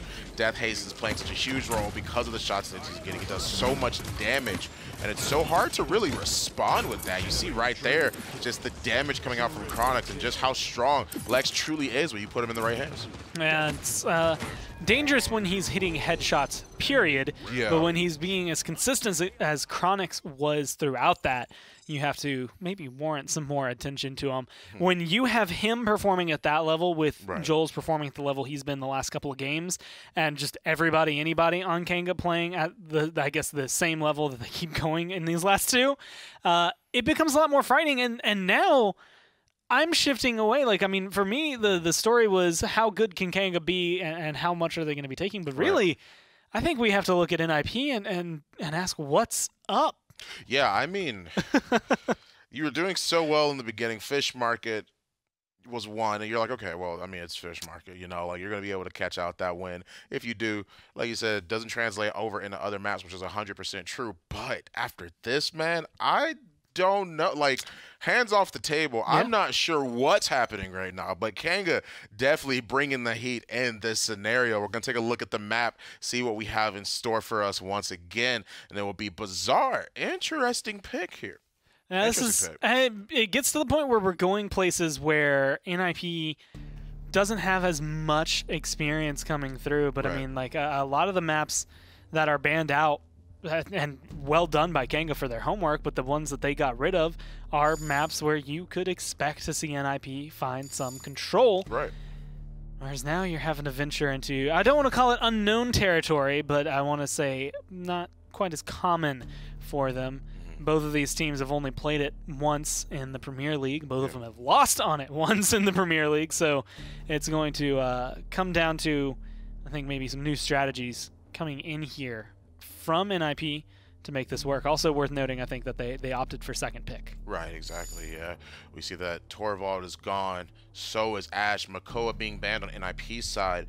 Last character up for debate. They are going to get rid of Atlas, of course. Kanga does indeed have first pick. They don't want to leave Atlas open and try and ban it because they have nothing else left to gain by just leaving it open. In that case, Kanga is currently thinking about their decision. They do lock the Barrack first, which I do like. They opt to go for the Ash ban instead of the Inara ban this time around. Maybe it's because they're feeling more comfortable. Maybe it's because they just don't feel like it's necessary against Bizarre. It'll be really interesting to see if Inara, now that she's let through, like if NIP go for her for Bonker, if that changes everything about their strategy, right? I mean, a Inara pickup here wouldn't be bad, especially with how many teams we've seen kind of lock in Barrack Inara lately, being able to kind of send Barrack off to the side, let him just do his carry thing that he tends to do. He does a lot of damage, but no, they ignore her completely here. Yeah, Khan, Maeve are both locked in as NIP's response to the first pick, Barrack. Kanga hovering, Genos trying to see what they can get started with this team draft. Leon is also being chosen in this case. They're looking for really just an opportunity to find something to be able to lock down that Maeve and also do damage to that Conchu. To my doorstep.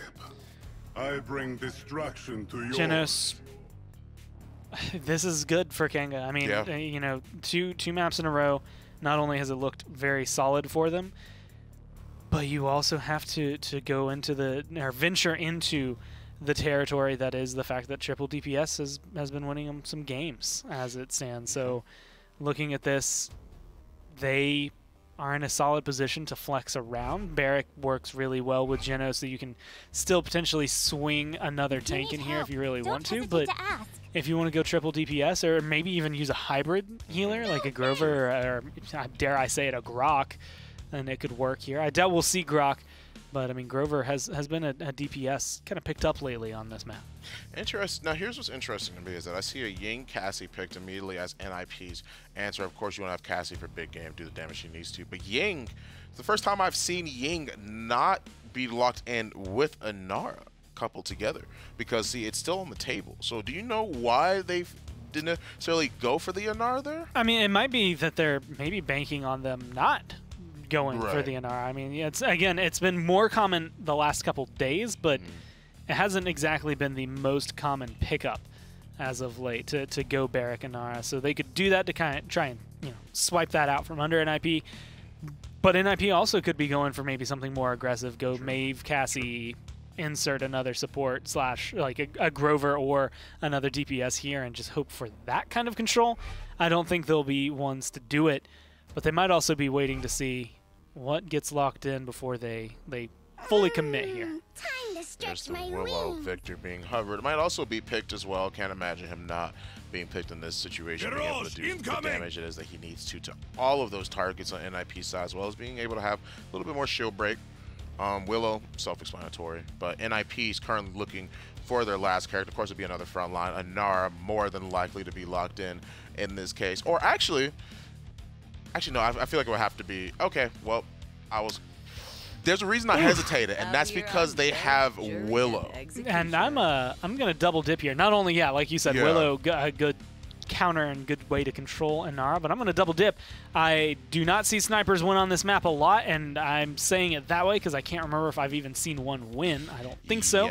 And I haven't seen NIP this phase win with Maeve, so I get 2 counters against them here. And just based on those stats, just based on history, I have to say I believe in Kanga. Yeah, I mean, I believe in them too, especially after that performance on Bright Mars. They're doing really well. They're controlling things. It seems like they've waken up. They're doing what they need to. They have the momentum. And now we're going to just have to try and see if they can really clutch this one out. We're going to throw it right down to the casters. Thank you, boys. Set it to one of the newest maps in the game. A lot of fun to watch this one play out. We've seen double, triple tank. Now we're going to get a little taste of double, triple DPS. Though we've seen this matchup in the past. Yeah. A little more so than the triple tank. And it's a skill-based matchup. It's either you're going to be playing in the way where you try to force 2v1s over and over, or you're just going to try to skill it out, like loading into team deathmatch. When you get those 40 kills first, then the other team will just give the cap to him, right? Is that how it works? And that's definitely how it is going to work. I don't think Bonker's going to be overly ecstatic about solo point tanking on Khan. He's going to probably looking to get in there and just win the damn fight, kill more people first. Kanga Esports have the option to kind of leave Barrack and get that early capture. The Barrack getting the early cap on Fish Market was something that was really, really good for them. Yeah. Gave them a lot of room to work with, a lot of patience. Early shot here. Was that, I didn't actually see, was it Eagle Eye again? It is steady aim this time. Okay. Unless he swapped at the last second, it is steady aim. And I don't know, the point fight could be sided kind of evenly because the statue gives you a lot of cover. And starting off towards NIP, Alex might also find a second one, but there's a reason Leon's the anti-flank. He gets forced out. Chronix finds it in the end. So many angles to work with, man. A lot you have to be cognizant of. Last shot comes up to the high ground, won't find much damage. Goodness gracious, Luminary burst mode. Victor is absolutely pumping right now. That grenade would have gotten a kill. The heal didn't happen exactly when it did.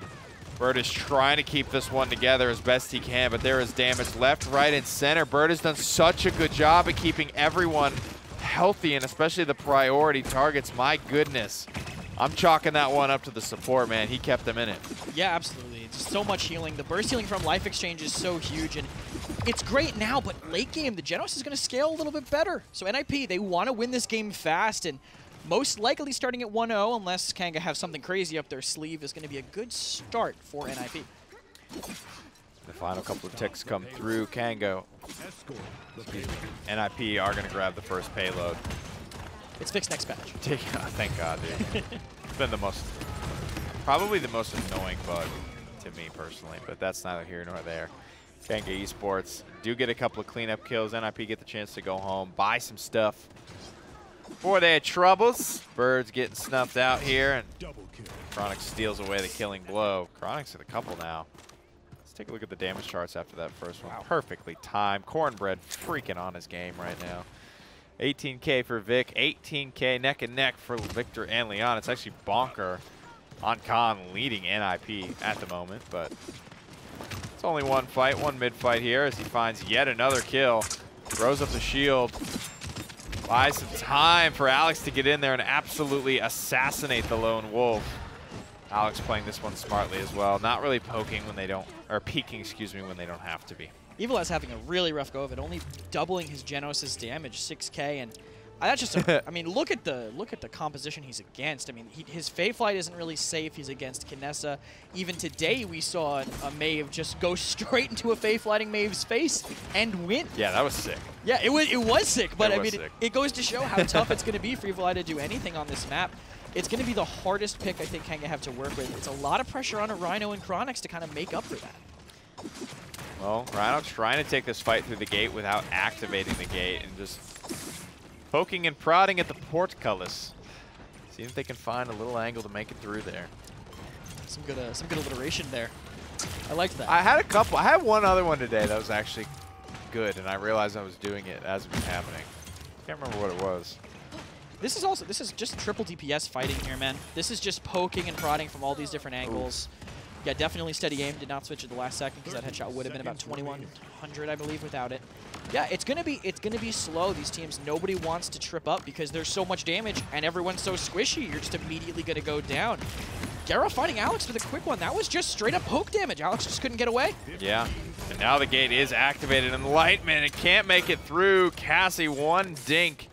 And the Enlightenment is all that Rhino lands, but it's enough. We get to watch them go head-to-head on front lines. Now it's Rhino and Diggy Dog going head-to-head on damage. It's a lot of fun, man. These two Australians played together a long time ago.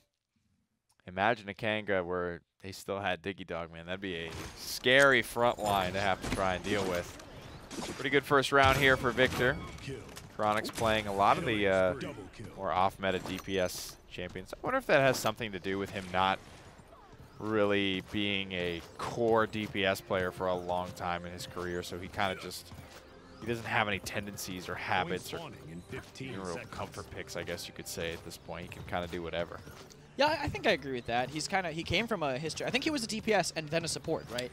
DPS, then support, frontline for like 2 seconds, and now he's here. Yeah, I mean, so switching to support in that, I mean, he has to be flexible, and being able to be flexible on a role that, at this point, I would say isn't new to him anymore. At least treating new to him. He's able to play a lot of stuff because he's been playing it for so long. So much has been meta through the history of Paladins that his flexibility is there, but does not quite matter. Later. First shot here from center.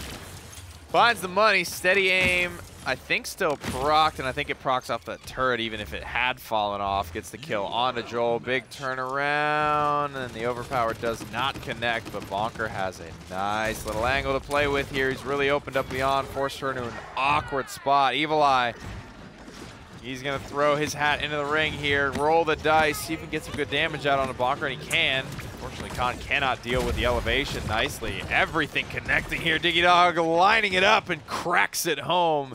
Beautiful bolt there into the sky to shut down Evil Eye, and with it, the hopes of Kanga capturing this payload. Normally you're not thinking about Cassie being the Fae Flight counter, but clearly if Diggy connecting all those bolts does its job more than enough. Tenor didn't even need to have that line of sight. Now he's very aggressive here, pressuring Joel's back. He's not on big game, he is on Impulse because of the triple DPS matchup, so won't be shredding him too quickly, but we'll still have the advantage in all the other fights going on. And Nip, very aggressive right now. I mean, they're taking a lot of these forward angles, and that's what you have to do is triple DPS, because once they're set up, it's so hard to retake that space. Retaking it's going to be much more problematic considering they just lost Evil Eye. Now Bonker has this whole hallway to play in for free. All of NIP dogpiling Now that they know Evil Eye's not there to cover it, and with that just little incremental increases in space, Bonker is going to fall down, but NIP were able to get a lot done with it. Losing one member, though, the only frontliner you've got to give to buy even more space, means your campaign towards conversion simply cannot continue until Bonker is back. That was another good one, Nick. What did I say? A campaign towards conversion cannot continue. Oh, wow. That was good. You're rolling on it, today. baby. You are on it today. And this is really showing the weakness of triple DPS in some of these situations, because normally they could just have an off tank fighting that Kinessa right now. Tenor wouldn't be able to do that for free. He would just be getting walked at by an Ashe or something, but they chose triple DPS, and now Joel's kind of has to double up on his duties. He has to hold both those angles. 56 left on the clock. Ultimates to spare for either side, but it's going all blue. Kanga's getting it done here with 50 on the clock. There will be another fight. It's kind of an underwhelming little retake skirmish here. That's the way it goes, man. It's very clear cut. These 3 DPS squads, whenever the first kill happens, it's kind of like they're winning now. You got to kind of scramble, scatter. The squishiness, though, it gives potential for it to go the other way. One person loses a fight on the other side because they think the fight's already theirs, and it could swing. I mean, it is kind of, it's slow, but once the fight happens, it can go either way depending on whatever. One duel getting lost. Trying to get that strafe rhythm down with Cassie. It's a big part of it. Chronix has been very good about playing behind these boxes, behind these trees, not giving Tenor any free shots. Rhino's been good about holding this gate in the back, but Tenor's going to crack it from close distance. That's not super easy to do either. You're pretty restricted FOV there. He's like trying to hold, gets disengaged back into spawn. The blast shot combo, not full damage, but Diggy is just dialed in. 2 kills for nothing. Now he's rolling in. He wants Chronix, catches him unawares. Chronix is going to do his best to fight back. Quick reload, and he should be able to wrap that one up. Oh, Bird already got it from distance. That should lock up this round. As Tenor continues to find frags on the respawning Kanga. I don't think they popped any ultimates there either. NIP used Illusory Rift, but I don't think Kanga used anything. So they used Illusory Rift to convert. Now they won't have that on the mid-fight, but that ult charges fast. Yeah. Maybe a little slower because of the tanks, but it's a real quickly charging ultimate. He's already at 13%. It just ended when the fight ended. One of those nearing 4th ability level ultimates. Still impactful, like Tempest, like Illusory Rift, Whirlwind. But these support ultimates can really get going quickly, especially if you don't need to build into Chronos, and Ying is one of those characters. Even on Grover, where people do, you don't have that super low cooldown heal that you get to the soft cap with a loadout card. So you kind of need it on Grover, but even in that sense, Bird still went for it last game. He's just preffing the morale today. It's faster illusions if they go down, I think, is one big part. You don't have to put as many points into Spring Bloom.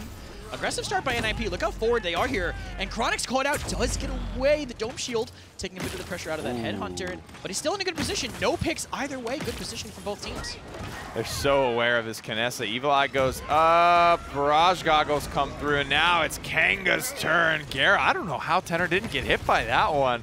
Rhino finds 2 more. Evil Eye gets 1. Everybody finding something for Kanga Esports, and the comeback mechanic is going to make this an easy breezy cap for them. Yeah, Alex might have a chance. How did Tenor not get hit by that? That wasn't even a wall boosted jump. That was just a jump, an empty jump, but it got over it. But I guess just lower positioning by Gara. I think he wanted to sneak it by. And Alex actually, look, they might actually be able to get in. Bonker does touch in the front, but Chronix finds Diggy. Overpower won't be able to get anything. There's no easy kills on this map. Bonker's getting saved a little bit by Bird. There it is. Overtime is going to be restarted here. The touch is actually happening. Tenor's getting in there. And the oppressor might actually kill Gara if it would have stuck on him long enough. Overtime expiring. There's still more red players to pile in. But Joel is just self-sustaining, baby. Barrick in the Thunderdome. Everybody has to come to me with all your abilities, brother. I got turrets. I got barricades. I got self-sustained bowling ball. I got what you need. Welcome to my world, boy. Master Mechanic and the Master Merchant as well. Apparently everything's for sale, according to Nick, but that point was free for Kanga, more or less. That was a pretty good deal for them. NIP trying to come up with something else. That comeback made it real easy. I can't believe they got back in, though. That was off the back of that Midnight, I feel, more than anything. That shows how impactful that ultimate is. And Alex, I cannot believe he's alive right now. Rhino Ring around the hardest. Rosie. God, dude. He's on his own side, so he can use those gates to kite. Rhino very patiently waiting. Though sitting still might have made this a little too easy for Alex. Basically only one shot connecting, too. What is it? I love watching Karate Master Maeve. I know. I love it. The whole kit from Maeve, when it's using quick succession like that, it's such a fun kit to watch. Leon as well. Two characters that just flow very nicely. Little did Rhino know, Ring Around the Rosie is the Bulgarian national sport, so Alex is insane at it. He cannot be bested. Years of practice. Yep. Years of training for mastery. him. Karate and Ring Around the Rosie. I want to move there. Yeah. That's a hell of a Name hell a of better country. duo. Very forward positioning from NIP. They're kind of just abusing Tenor's ability to lock down this sight line. They want to push from the right, but not really enough pressure, I think, there. They're going to be on the low ground if they try to do that, but bit of a pause here. So they have time to figure out how they want to take that. If they want to take it slow, if they want to go on that low ground, or if they want to just find an angle to focus down Bonker. On Bazaar, when you have to be aware of so many lines of sights, it feels like it would kind of take a little bit to get yourself back into a position like that, even across the map after being zoned or something like that. You know, you have so many little things to worry about. It's almost like you have like this little mental checklist in your head as you move from like box to box or tree to tree. You got to make sure you're square and you're ready to go wherever you need to be. But this is a fun one to watch, I think, between Kanga and NIP. Kanga's certainly holding their own here as well, and they do something that's almost a little bit offbeat. Sending Rhino, I think, on this Leon to challenge Diggy Dog. It's such a fun matchup to watch in so many aspects here. These two have been going at it all day, and they match up fairly evenly. I mean, they're both great players. Yeah, definitely. They've both been practicing DPS a little bit. We all know triple DPS is kind of shifting in and out of the meta, so both these teams, both these players, very practiced on it, at least for now. We'll see how Kanga do decide to take this. They're running down the checklist. Hopefully they don't forget the milk, forget to turn the oven off. So they come down on the right side, so they're choosing to go on the low ground. They're on the side, and it looks like NIP haven't seen it yet, but they took a little bit of damage there on the way in. Know where they're at. Ooh. Chronix. Realizing he's probably not going to make it through, so he just throws the grenade and tries to kamikaze as much damage as he possibly can. 2 return kills from Kanga. It's kind of awkward. Again, not a lot getting done here. The payload's starting to roll backwards. No killing blow for Rhino, so he's going to reset to square one on his ultimate. They'll get in there for the touch. Kanga will have an attempt, but given how slow these offenses have been so far this game, be hard-pressed to actually find the victory. No defensive point on the line for NIP and every ultimate available. If anything, this just gives Kanga more time to recharge the Enlightenment, so it's worth it to take it. Immediately going down to Diggy, too. Not sure where that was, but 2 quick ones for NIP, and I don't think he's going to have any time to charge his ultimate at this point. Yeah, just balling around in circles. And it's about 30% here. It's the only thing we're really paying attention to. Another quick one. Rather uneventful round, I have to say. That one will not go down in the history books. The scribes won't even bother to pencil in what happened there. We're going to go ahead and take a look back, though, at the replay of Tenor somehow, air quote, dodging his time and space. Let's see this. So he did get the wall boost. Okay. Did he, though? Yeah, it was on the corner. Yeah, I mean, he did. But it kind of sometimes it's just proximity. Can we watch that one more time? Sometimes it's just proximity to the wall. So I think he was close enough. And his he got the wall jump, but it still felt like his toesies came back into the beam before it clicked and went off, is what it looked like to me. I think it was just very close. So glad we got to see it again. Wall jumping, something that the game doesn't really tell you either. You kind of figure it out naturally. No, it flows so well, too. You jump a little higher when you're looking at a wall. Mechanic. Every other game I play, I always look at a wall, and I'm like, what's happening? Why am I not jumping high? There it is, time and space to the back line. Kills a clone and Tenor. And I think he's more happy about getting Tenor there. Obliterated. Young Jordy, he may go down as the best Genos ulter in the history of the PPL. He's definitely got the longest reel, I think, of most of the Gen-I that play this game, getting those through time and spaces. Midnight coming in, so NIP might be using that to touch again, but looks like they're just running it down mid, actually, with it. Chronix getting thrown into the back, but all this damage in front could be bad for them if Bunker immediately goes down. Gets the touch. Tenor's getting the kills. This is actually looking good for NIP. Oh, just barely.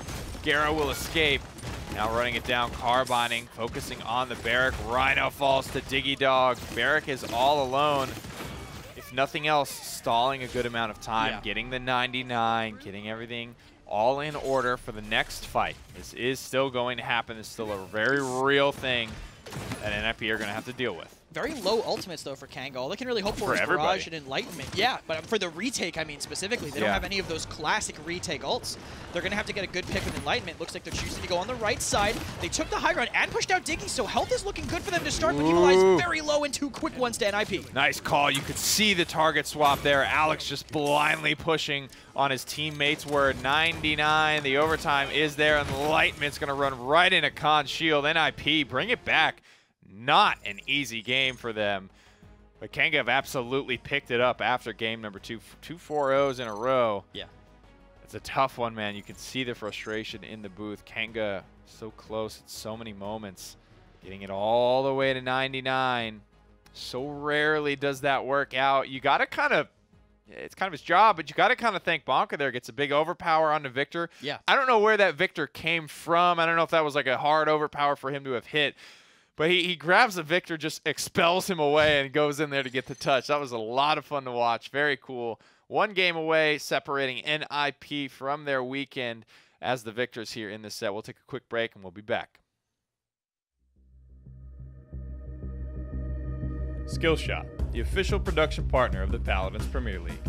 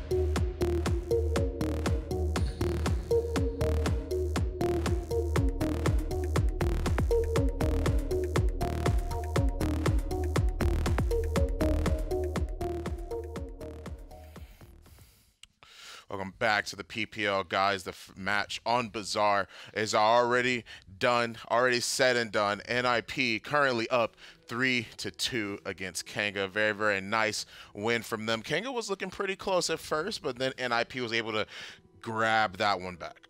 And honestly, I like seeing NIP, and I like seeing what they've been able to accomplish.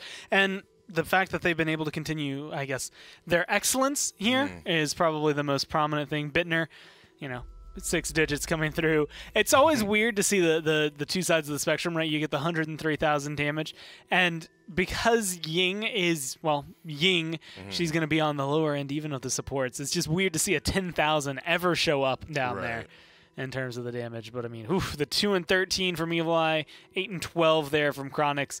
They had Evil Eye's number dialed in, and you can't argue against 21, 5, and 11. Exactly, yeah, and we had talked about it a little bit before. It seems like NIP is now a little bit on the hot streak. Not necessarily the hot streak, but they're in the positive now. They won with Maeve and Cassia. No, it's not Cassia. Maeve and Kanessa on their team. So now it looks like they're a little bit in the positive. You just needed both of the characters to be on the same team. Yeah, that's the only secret is to, if you run Kanessa and or Maeve, you have to have the other one. At least on Bazaar, it worked out. I was happy to see it work out, but Bittner is a monster. I also think that's something that's worth noting, and maybe something that you'll remember whenever you see him lock this enemy. And it was just clean. There was a really good dodge from him in there as well. Like, it was just a good game from Bittner, and a fresh reminder as to why he could be potentially known as one of the most flexible players in the world. Yeah, I agree as well. The Kanessa pick, once again, a little bit questionable, but was able to actually hit its marks, find the damage it needed. Not only that, find the kills it needed to. You saw a little bit there, just a little bit of a taste there in terms of the replays. Really, really good overall play, concise, and consistent. We're going to take a look at the maps as we have in Game 6 right now as well. Warder's Gate. Now, this is interesting because you don't normally see this map as often.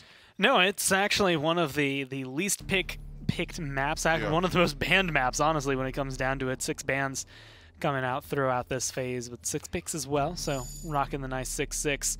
And it also comes into a very weird area where, again, similarities can be drawn to other maps, but a lot of this map was originally, when it came out, it was a Kanga map in my mind. It was a map where Kanga and Knights knew and kind of figured out what was going on.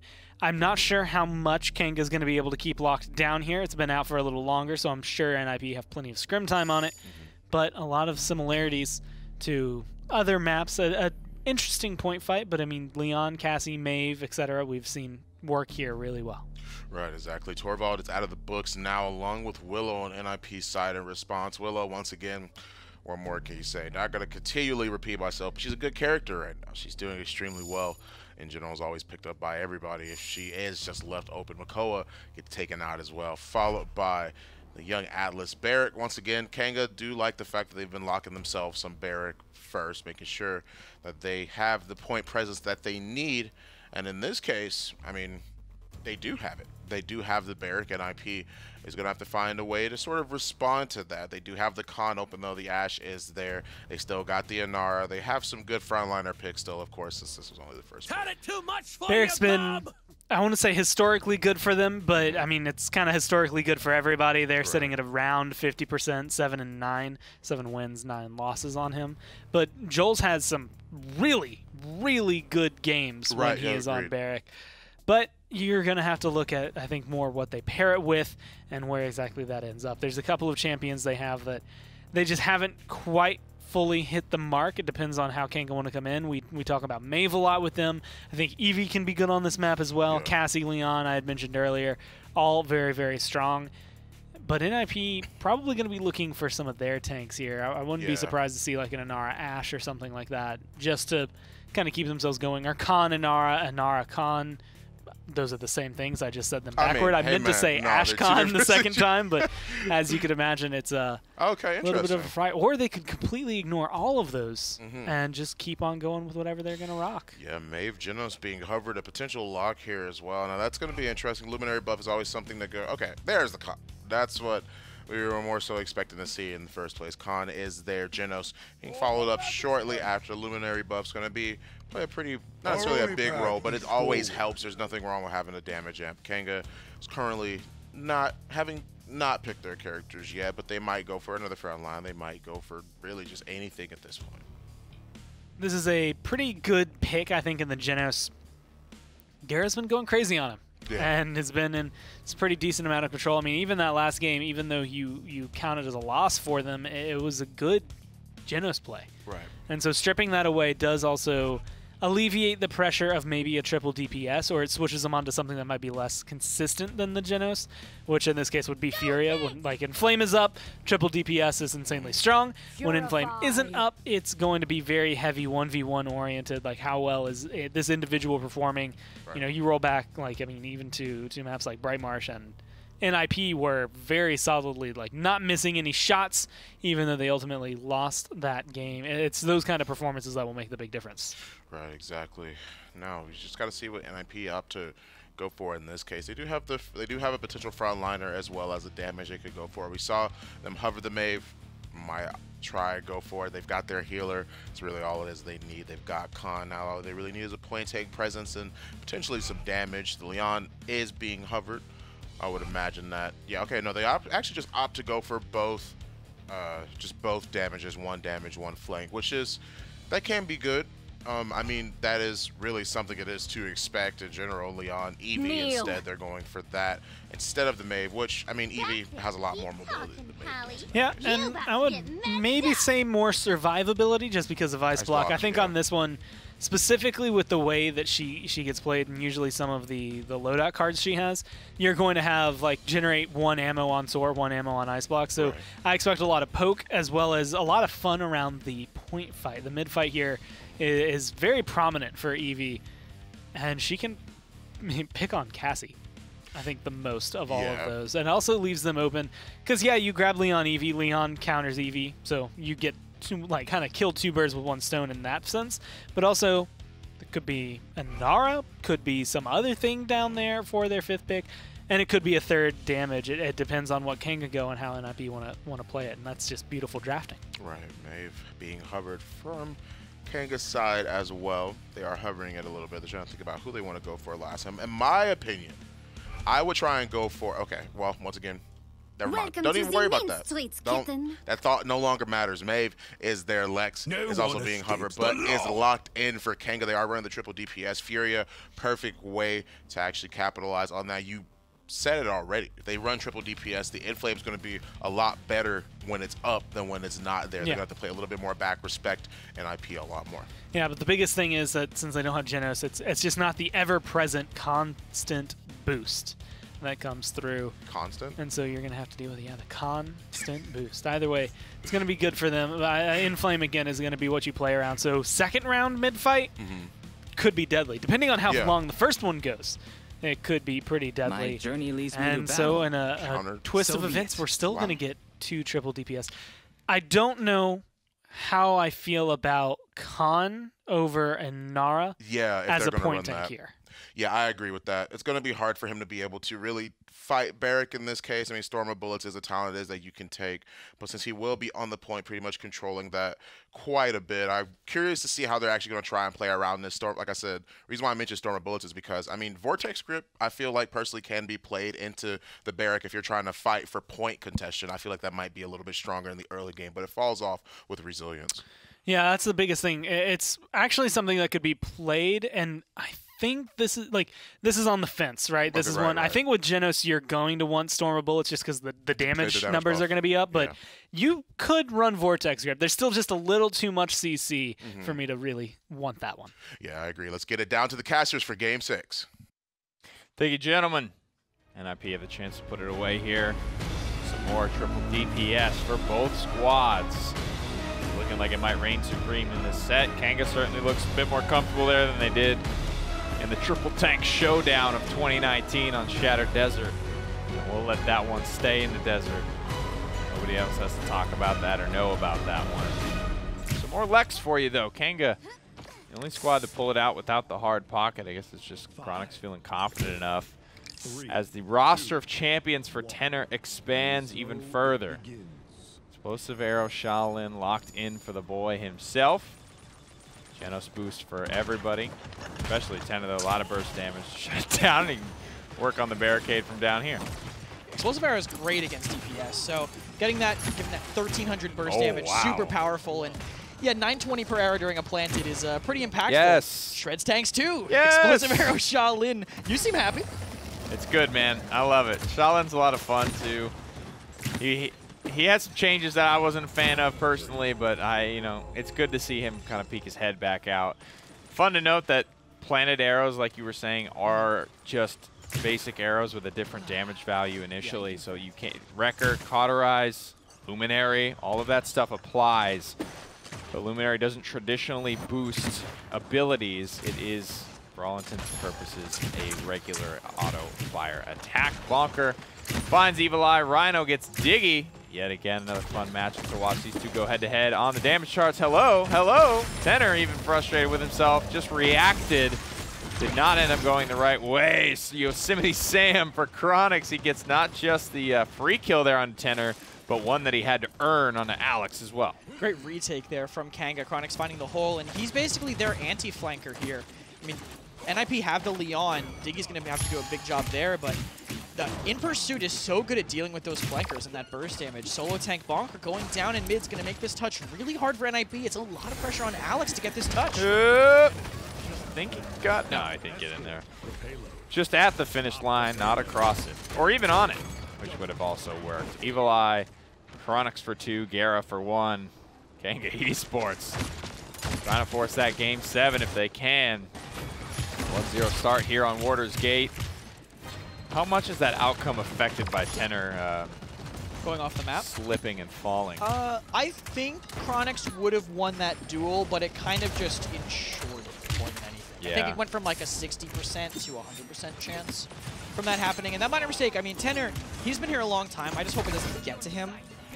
But Kanga looked very different, I think, with Evil Eye on a character that is not hard countered by the DPSs on the other team, as Kanga get 3 in this fight. Make it 4. Bird's the last one left. Might trade for Rhino, but Somersault reset, even with that 15-second internal cooldown. Still a very good card.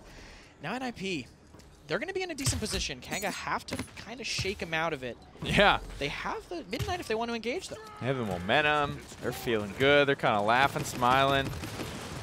Sounded like Overpower missing to me. I don't know why, even though we were watching Con and I knew it didn't happen. I just felt like I heard it somewhere on the map.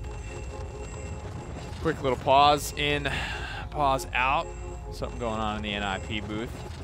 We'll figure that one out for you guys. But the way this has gone so far, I mean, in my opinion, shown great resilience from Kanga to be, you know, just destroyed in the first 2. Then coming back, winning a couple more. And now even here to be able to make your stand on Warder's Gate, being down so much, you have to kind of hand it to him for that at the very least. Not really tilting, having a couple of frustrating moments. I think they were really frustrated earlier on in the set not winning Bazaar. That was a close one. Yeah. Probably could have been called the most winnable game for them at this point. They could have been up 3-2 here. But that's not the way the cookie crumbles, and Kanga have not really counted themselves out just yet, and you have to commend them for it. Yeah, they're also back on a comfortable map for them. Warder's Gate, and I think another Kanga common map for them. They won on that a lot early. When they weren't really winning anything else, they were still taking, I think they took Warder's Gate off of Na'Vi early in Phase 1. So back to this map comfortably. Weren't playing triple DPS then, but clearly they've been practicing this map quite a bit. And yes, they will engage with the Midnight, but they need to find a kill to make it worth. Bonker throws up the shield. Evil Eye into the back line. Finds Tenor, now working on this Con. Con's exposes back to the rest of Kanga. Somebody needs to get the angle. Bonker will find it. Chronix has really been on point with this Lex, though, man. He's cracking shots home left and right. 2-0 start for Kanga. I love it. Yeah, Lex was so underrated without that pocket. I mean, the pocket's great. Giving him that extra sustain is fantastic, but he does such good damage with Death Hastens. You cannot ignore it. You have to pay attention to him. And then he just gets away because of Warrants out. This was that duel, yeah. He kind of had the advantage even until then, full HP. And then managing to get this kill on Alex, too, with the In Pursuit. Anti-flank power of Lex showing strong. I like to call him the Yosemite Sam when he goes into that. I think if he can stay on the map there in stealth, then Alex gets there, and that's actually that's like a 2v1 probably. Maybe he trades out evenly, but I still think it's sided towards Kanga. Even then, because he was full HP, Alex would have gotten there, I think, a second later, and Chronix was pretty healthy that entire time, just reaching 20k, and he's still doing his anti-flanking job here at the start of this mid. He's got his mark on Eevee, so eyes on her. We'll see her coming. Ice Storm on the objective, scares everybody away from it for the time being. Alex has an opportunity to get in here, misses a couple of mid-range shots, doesn't want to be the first one to fall. Tracking down this Eevee, man. Chronix has already found one. Chronix gets another. Cronny boy going off and in. Now finding Tenor as well. Chronix is just walking through this fight and nobody is stepping up to him. He's been such a good player this entire season so far, this entire phase. And now he's just, I don't think he's ever had like a breakout game, breakout performance. And I think this might be it. Gera finding Diggy in the back. Enlightenment uselessly hitting into the pillar. So this is even better for Kanga. Now they're going to have to go in without their healer to keep it going. And they're not even going to be able to touch. Oh my. Certainly a problem here. But what is it for NIP? Is it the Shaolin? Is it the Eevee? Is it the Leon? Is it just Chronix having that type of game? I think it's a mix of Chronix just being almost unstoppable right now, and I don't think Alex is finding the value he needs to on this Eevee. He's 0 and 5 what right makes now. You think that? He's just going. He's just dying in situations that I think other Eevees would be getting out of. He's so flexible, but it means he doesn't specialize in a character. So watching him in these kind of situations where someone who's playing Eevee every day, all day, would be getting away like a Fish or a Freeze, they'd be getting out, and Alex is just not making the right decisions with his cooldowns. He's getting caught in front of Chronix. I mean, I feel like I just sat down to cast this game, and now it's almost over. That was with a pause, too. It's like 7 minutes on the clock. The payload is knocking on the door. Kanga lose Evil Eye in the air. They're getting a little ahead of themselves there. Diggy Dog finds 2. Alex throws it up. Diggy finds 3. Not ready to go quietly into that good night, says Dilly Dilly as he heads back to spawn. Maybe to buy an item. No ults up. No ults up right now for NIP. They're close to the, well, they just got the Ice Storm as I was saying that, but Kanga, if they want to execute. Way to lie to the viewers. Jeez. Yeah, I'm so sorry. This is all my good rep with the community has just gone away in this one moment. But Kanga can execute right now if they want to. I think they have to know the ultimate situation. So if they want to just push this immediately, I wouldn't be shocked to see them do something like the Inflame. That's one good way to start it. It certainly is. Here we go. Everything's going to hit the wall. Ice Storm spent as well. Blinking up and over. Now back, looking for the 1v1. Back into spawn for safety. But Evil Eye's already found Tenor. The Law is dropped. Nobody died from it. Look at this. Into the back line. The crossbow bolts might are perfectly timed. Rhino gets the revenge kill onto Diggy Dog. Bonker manages to trade 1 out. But this is a storm that I don't know if it can be quelled. Tenor is back. And now, just like that, he's died yet again. 13 seconds on the clock. Kanga will not need it all. It took them just under 8 minutes to 4-0. Ninjas in Pyjamas. We have our Game 7 as if Game 6 never even happened. What a convincing victory for Kanga Esports. Yeah, what a response by them. And that's what happens when, in a triple DPS composition, all your DPSs can do something. I really felt like Evil Eye was kind of out of his element on Bazaar on Willow. It wasn't really the pick there, and now they have 3 characters that did what they needed to, and they won almost every single fight. Wow. Nothing went Nip's way. Just like that, we're headed to a Game 7, guys. I mean, this is a chance for Ninjas in Pyjamas, the #1 seed in the league, to lose both of their games against the 5th and the 6th seeded teams in the league. So we are competitive through at least 6 teams guaranteed here. If Kanga can grab this W, we're going to head to a quick break. And when we come back, Game 7. Respawn, the official gaming chair of the Paladins Premier League.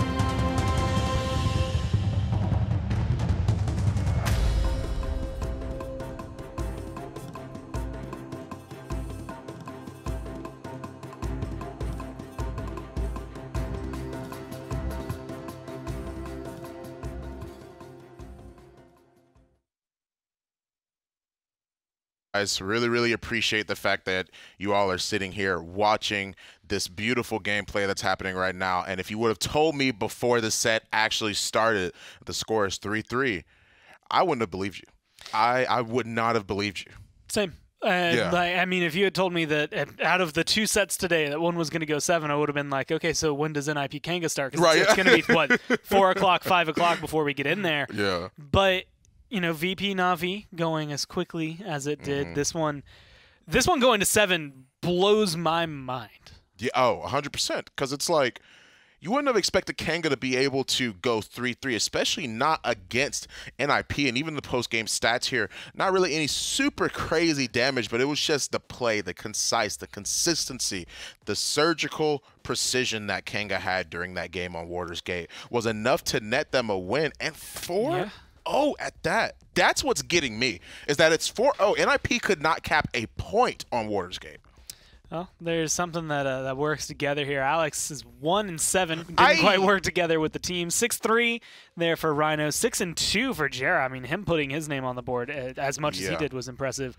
But there seems to be some sort of theme here for Chronix and Lex. And it is just it's a good theme for him. I don't think it's going to work on every single map, but so far he has it on lock. The 2 maps he's chosen it on, Bright Marsh and Warder's Gate, have clearly been games where he's just been popping. He's been popping off, and he's been doing it well. 11 kills, 5.3 KDA, 39,955 damage. Nothing crazy.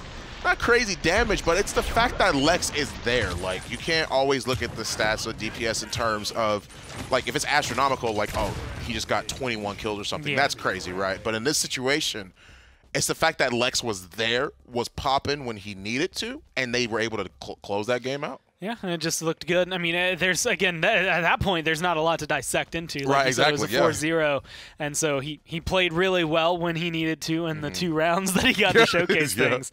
But it opens up the discussion with a 4-0. I mean, I keep calling for one map, and I've said it 5 times to you behind the scenes. Oh, and I'm wrong every single time. Okay. I've been saying for like 4 or 5 maps now that it's going to be Stone Keep, and I have been eating my words every single time, and I'm okay, I guess, at the end of the day to end it with that note for me. I mean, this is it, dude. Like, this is the very, very last game. Frozen Guard is here. It is the last map. I'm surprised on Stone Keep as well. I'm surprised that Stone Keep wasn't picked as well when you were telling me the stats, the success rate that NIP has on it. Not only that, but it's one of the most picked maps in the league. Frozen Guard's and coming into this week, Frozen Guard was the least picked in the league, and so we've switched that around about as much as you can. Wow. But it's also ignoring anything NIP related. This is a good map for Jera. Just historically, this is where he got a quadra kill on Genos, and that's should be forever burned into your memory for Frozen Guard with him coming through. So I expect a lot from him, maybe even some contest over Genos coming through for this set, since both teams have been kind of hovering on him lately. They picked Ashe, and that's what's interesting to me is that we've seen a couple times this set that Ashe has been banned, right? Like, it hasn't been as often. You haven't really seen people pick it as much. But what that tells me is that NIP is looking for a strong fight. They want to be able to survive. They don't want to be able to go out, at least against how they, not necessarily, I don't mean to say like go out against Kanga, but that is literally what would happen if they didn't end up winning this game. They want to have the Ashe for sustainability purposes. And Kanga, I'm going to go for the Barrack in this case. Don't know who else it is they're going to try and hover. They might try and go double frontline, or in this case, I guess, Barrack, Eevee, which is fine. Eevee's good on Frozen Guard, I believe. Yeah, no, she can come here, and again, like referencing to Fisheko's play like a pro for her. This is her quote-unquote weakest map, but from what we've seen out of her, that doesn't necessarily mean too much. It's the one that she's maybe the easiest to control on, or maybe easiest to predict on, and the only real thing I think we saw yesterday that made her kind of sit down and get locked away was a specific angle of Drogo's play that kept her kind of out of the fight and kept her controlled and locked down kind of the pillars area of the map over cliffside and locking down that nice wide open, easily maneuverable flank route.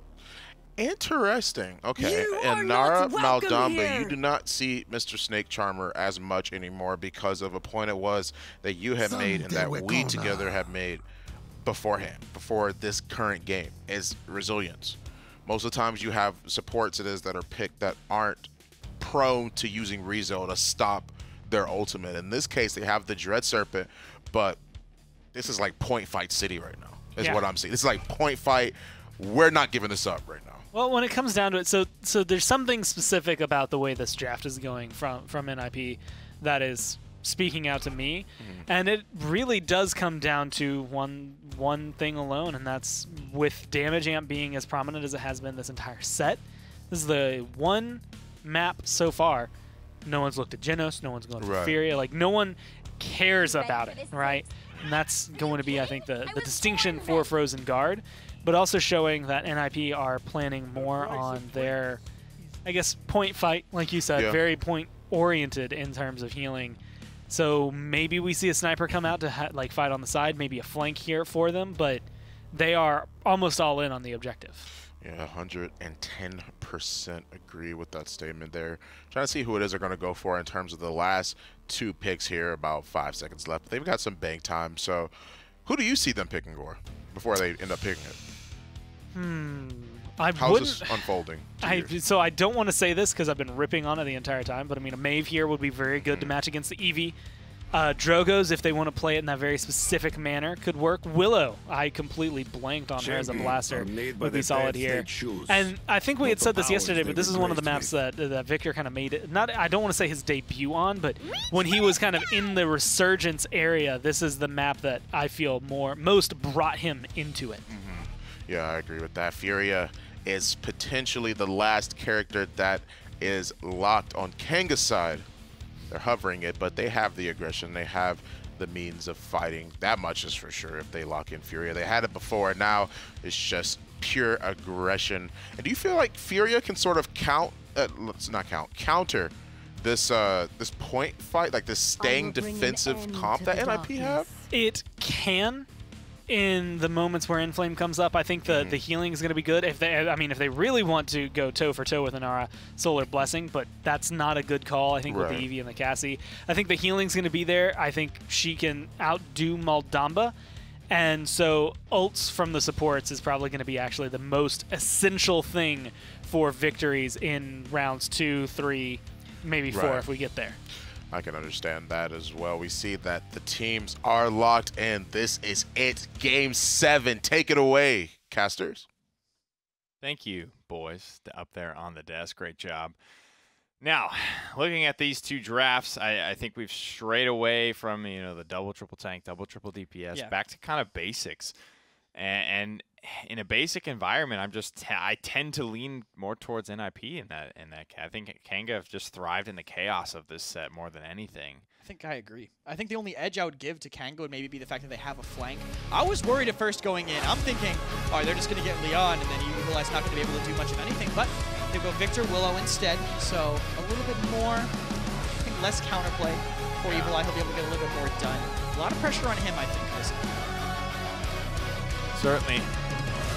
Certainly. Everyone's going to have to step up to the plate. And with double shielding front line, I'm just trying to kind of go through my head and think about why they would want to go for Victor here over Leon. Raw wrecker power, maybe, if anything. If they think the tanks are going to be a problem. But if anything, I feel like the tanks on Kanga have been performing really well. I think they've been outperforming NIP. Yeah, it's hard to deal with Eevee as Victor, too. I don't like that. I don't like that matchup one bit if I'm Victor. Very aggressive here to start. They're walking straight in, but Tenor gets Commanders grabbed in and picked off right away by Chronix. Mid-sprint thrown in, but NIP still find the better end of the trades. Yes, sir. Eli's going to even it up. Die. Right back to NIP. Barrick will try and even this one up a little bit. Actually, if he landed both those shots, he might have killed Alex as well. I think he missed at least one there. 21% grabbed for Kanga. Not the cleanest win, but a win nonetheless for NIP. Already at 50% on the frontline ultimates as well, getting a lot of effective damage out. That's definitely going to help NIP, especially if this fight gets dragged out any more than it looks like it already will be. Barrick still on the horse, taken off. Frontliners have to get moving. They want to get in there in time for a touch. Diggy Dog looks like he's going to die for the zone. He wanted the kill with the shoulder bash, and his indecision has put him in an awkward spot. Chronix will take him out for it. The contest is here. Kanga are going to get their touch. Chronix is going to get his triple kill. Might even make this a quadra. One more. It's stolen away. Just like that. Kanga are back in it. Really is just the tanks on Kanga performing so well today, I think. At least since the second game, or after the second game. They've been a force, I feel. NIP kind of struggling. Diggy, moment of indecision. Maybe just the pressure getting to him in this game 7. Didn't know what he wanted to do and got caught right in the middle of everything. The worst possible place. Chronix finding a quick one onto Alex in the backline too, thanks to the no fall off on Cassie. And again, Diggy caught in the middle. He just can't decide what he wants to do with this Ashe. Caught slipping. And it's the first pick too, so you got to get value out of that, you would imagine. Or you're going to be in a tough spot. Tanner using the wrong rifle too, man. You gotta be one K-Torret or Reaver. Whichever one you prefer. Coloration matters not. It's all about that ADS, baby. 155 on the clock. Payload already bearing down on about 60-70% completed. Diggy Dog's going to get flipped up and over again, but is it just the same story of death after death, almost on cooldown for Diggy Dog here on the defense. 7 seconds till he's back on his feet. Has his assert dominance as well. Kanga have everything. Khan looks like he's positioning to throw somebody off the map too. Looks like he just wants to help them take that high ground so the Will can't do anything. Double roll. Somersault, still a fun card to play against. And Bunker wasn't. Look at that baby wall. The butter stick wall, no! Oh no, they have no way to contest now either. Bird's going to drop down for a moment, but I mean, they should immediately take down these DPSs that are contesting. Diggy did come back from spawn, but I mean, look at the surround. I mean, he's going to fall. And Dude. Kanga. With no ults either. Chronix is 9-1 right now. I saw that in the moment before we cut to this, and he's again. This is his breakout game. Hi guys. Big set for the kid on Lex, on Cassie, whatever it is. He stepped up to the plate, baited Diggy Dog in, rolled out, got the shoulder bash, came back in, and Diggy Dog was the first kill on his rampage through the rest of NIP. 9-1 start. 0-3 for Rhino. Tough stuff here for the front line, but it's all good. Everybody picking up a little of that resilience. You've got Dread Serpents, you've got shoulder bashes, kinetic bursts, assert dominance, seismic crashes, all tops of CC. You want mitigated there. Every single ult up on both sides, and the resilience, the credit bonus from that cap is going to help Kanga so much. The ultimate IP are just gonna do less unless Kanga completely flubs them. Looks like they want to initiate with a Fey Fly because resilience won't do anything against that. Can they find the focus fire? Looks like they're just gonna avoid him, but Bird finds Evil Eye to start this off for NIP. There it is. Dread Serpent expended for it. Up into the air. Victor from distance gonna try and get it done. Joel takes down Bonker on the objective.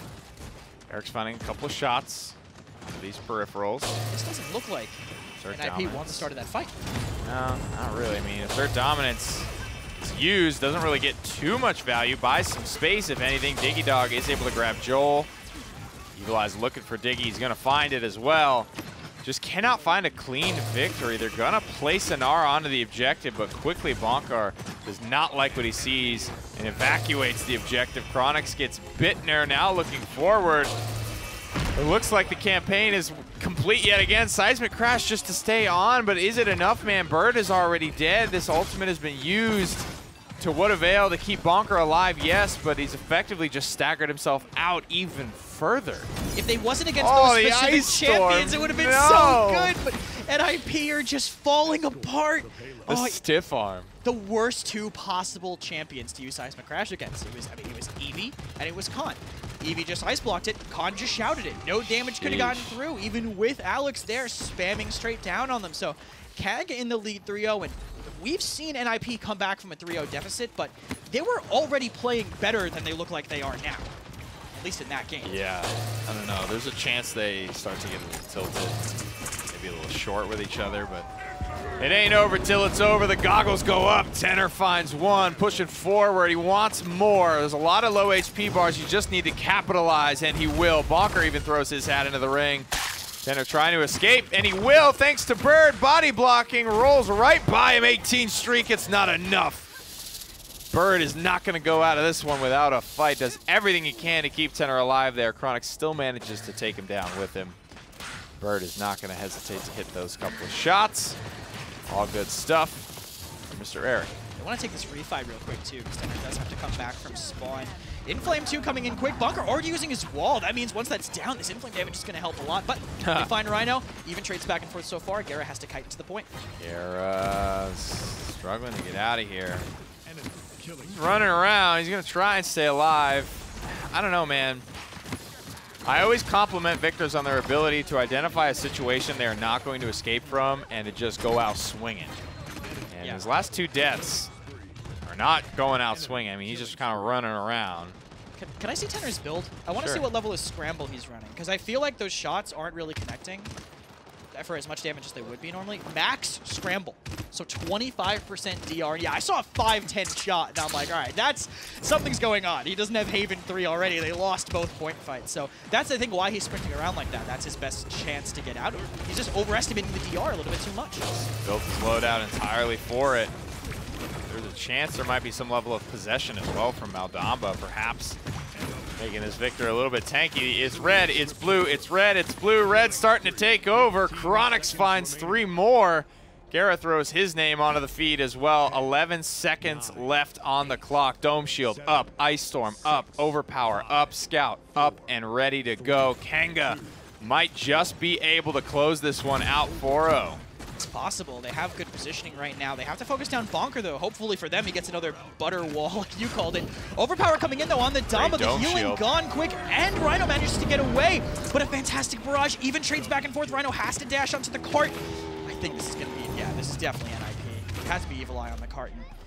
And are not able to do that. So this next mid fight is going to be tough for Kanga. They used a lot there. NIP still had a lot of ultimates in the tank. Yeah, all they used was barrage, so everything else is available for NIP. They have comeback mechanic in this round. Didn't help them much last time. Diggy's 2-10, had a really rough first defense. Gotta be able to pull this one back though. 11-6 for Evil Eye. He's in rhythm. 16-4. I don't know if I have an adjective appropriate for broadcast for what Chronix is doing to NIP at the moment. He's really going off on him, seriously. He is, again, just really good. And then the Inflame is going to help a lot too, because the Inflame, during that second mid-fight, basically won them a 3v4. They inflamed and just waited, and no one in NIP was willing to walk in. So that, with the 5 people, even without the extra ultimates, it could be enough to swing this. NIP are starting on the objective this time, though, so that advantage is going to be gone for Kang. I don't know if you want to challenge this one, my friend. You're a great Eevee player, but nobody's that good. Alex just needs to pick a direction, figure out where he wants to go. He's not really involved in this fight. Took the scenic route around, and it's given Kanga time to win. NIP are just panicking. They used every single ultimate and basically found nothing. Everyone managed to kite away. Kanga now still in control, but they do find Joel's on the retreat here. Great flank by Evil Eye, though, and he blocks Diggy Dog's escape. Completely surrounded, but it's only Squishy's left. He kill them both. As long as NIP keep the focus up, they should be able to win this. These are big shots from Evil Eye. Needs to connect all of these. Running out of cooldowns. He's getting surrounded here. Comeback mechanic. No, he's going to let that one expire for sure. He's probably the one to get the touch here. He still has it. Ice Block and Sword. He will probably Wormhole to make it even safer. Yep. So they have that refight, and he gets away from the Willow too with Rhino there to peel for him. No ultimates. I don't think they can extend this fight. Alex tracked him through it. Ice Storm is coming up. That's really it. That's the only ultimate that's close to being available. Alex finds the first kill. Chronix needs to go huge. He's done nothing but go huge so far. To the back line he goes. Evil Eye looking for a big shot there. He finds it. Ice Storm's ready. He just throws it out, catches Alex. There's nobody there really to follow up. Bird killed Chronix. I don't know where that came from. Gara's going to get in there. He's going to try and touch. But it will be an NIP capture, and now they'll have the chance to calm down, go on the offense, start talking again, figure out what's going wrong, what do they want to change, what do they want to do for this offense. Do they plan to get this one through? Do they just take it to 2-3, take it slow, make sure they have all their ults? A lot of different strategies could be put into place. I think NIP are going to be a little impatient here, but Kanga are even more impatient. They're coming in quick, Fae Flight and Barrage to counter it, but even with 2 ults used, kills are still going towards Kanga. Yep. And Victor from distance is still going to be good. Wouldn't you know? Is that that grenade sounds so cool. Is that attached to this? The wolf skin. I think it had. Oh, the barrage you mean? No, like he threw the grenade and it was like. Tenor, can you throw a grenade again? I don't know. Maybe it was just the wolf growling or something. I don't know. That was cool. I liked it. Could be. I think after maybe 2 kills, it kind of got that. Did you hear it? Yeah. Maybe. It's sick. I wasn't. I need to listen. All right. Okay. I like it. That's actually cool as hell. This is the point we've gotten to. A fine detail. Been really going back and forth. Trying to dive this top area, but Evil Eye still has it kind of under control. This is good tank positioning by NIP, but the DPSs aren't really in a place to help them clean up, and Diggy Dog goes down to start the fight. Plenty of time left to give this one back. Yeah. Spend some money as well. Let's take a look at the items here. See where NIP are at. Caught 3 and a couple of important members. But a lot of money in hand. I mean, 1,200, 1,400 for Bird. Those are the streaking members. Yeah. They haven't had a chance to go back quite yet. And actually, one thing, I noticed a lot of Willows have been doing the don't get caught, don't get wrecker, and just rush your defensive items kind of play. Alex, not doing that, so his survivability is impacted a little bit. Clearly not mattering too much, considering he's on a 13 streak right now. But oh, he's going for it. Glad we're watching Evil Eye there, because if he hit that, I don't know. Pog. Yeah, I would have freaked. Tenor getting pressured a lot in main, but August on the card still dying. I don't know, Kanga's defensive positioning is just so strong. It's so hard for the tanks and NIP to get anything done. Listen to the grenade again. I love it, dude. That's what a skin, man. Very, very well done. Pretty old at this point, but I guess I just haven't played it yet. 10, 9, 8, 7, 6, 5, 4 goes the clock. Every ultimate's available, but again, It's very likely that NIP just take this one slow, do whatever happens. They're going to save every ultimate and make sure they're in the best spot possible for the next round. Bunker just delaying himself, walling himself off kind of just in case they're missing an ultimate, you know, make sure they don't get it, but still goes down in the end. They do get that credit bonus for getting the kill, so credits should still be in Kanga's favor. They did get 2-point caps and all those kills on that defensive round.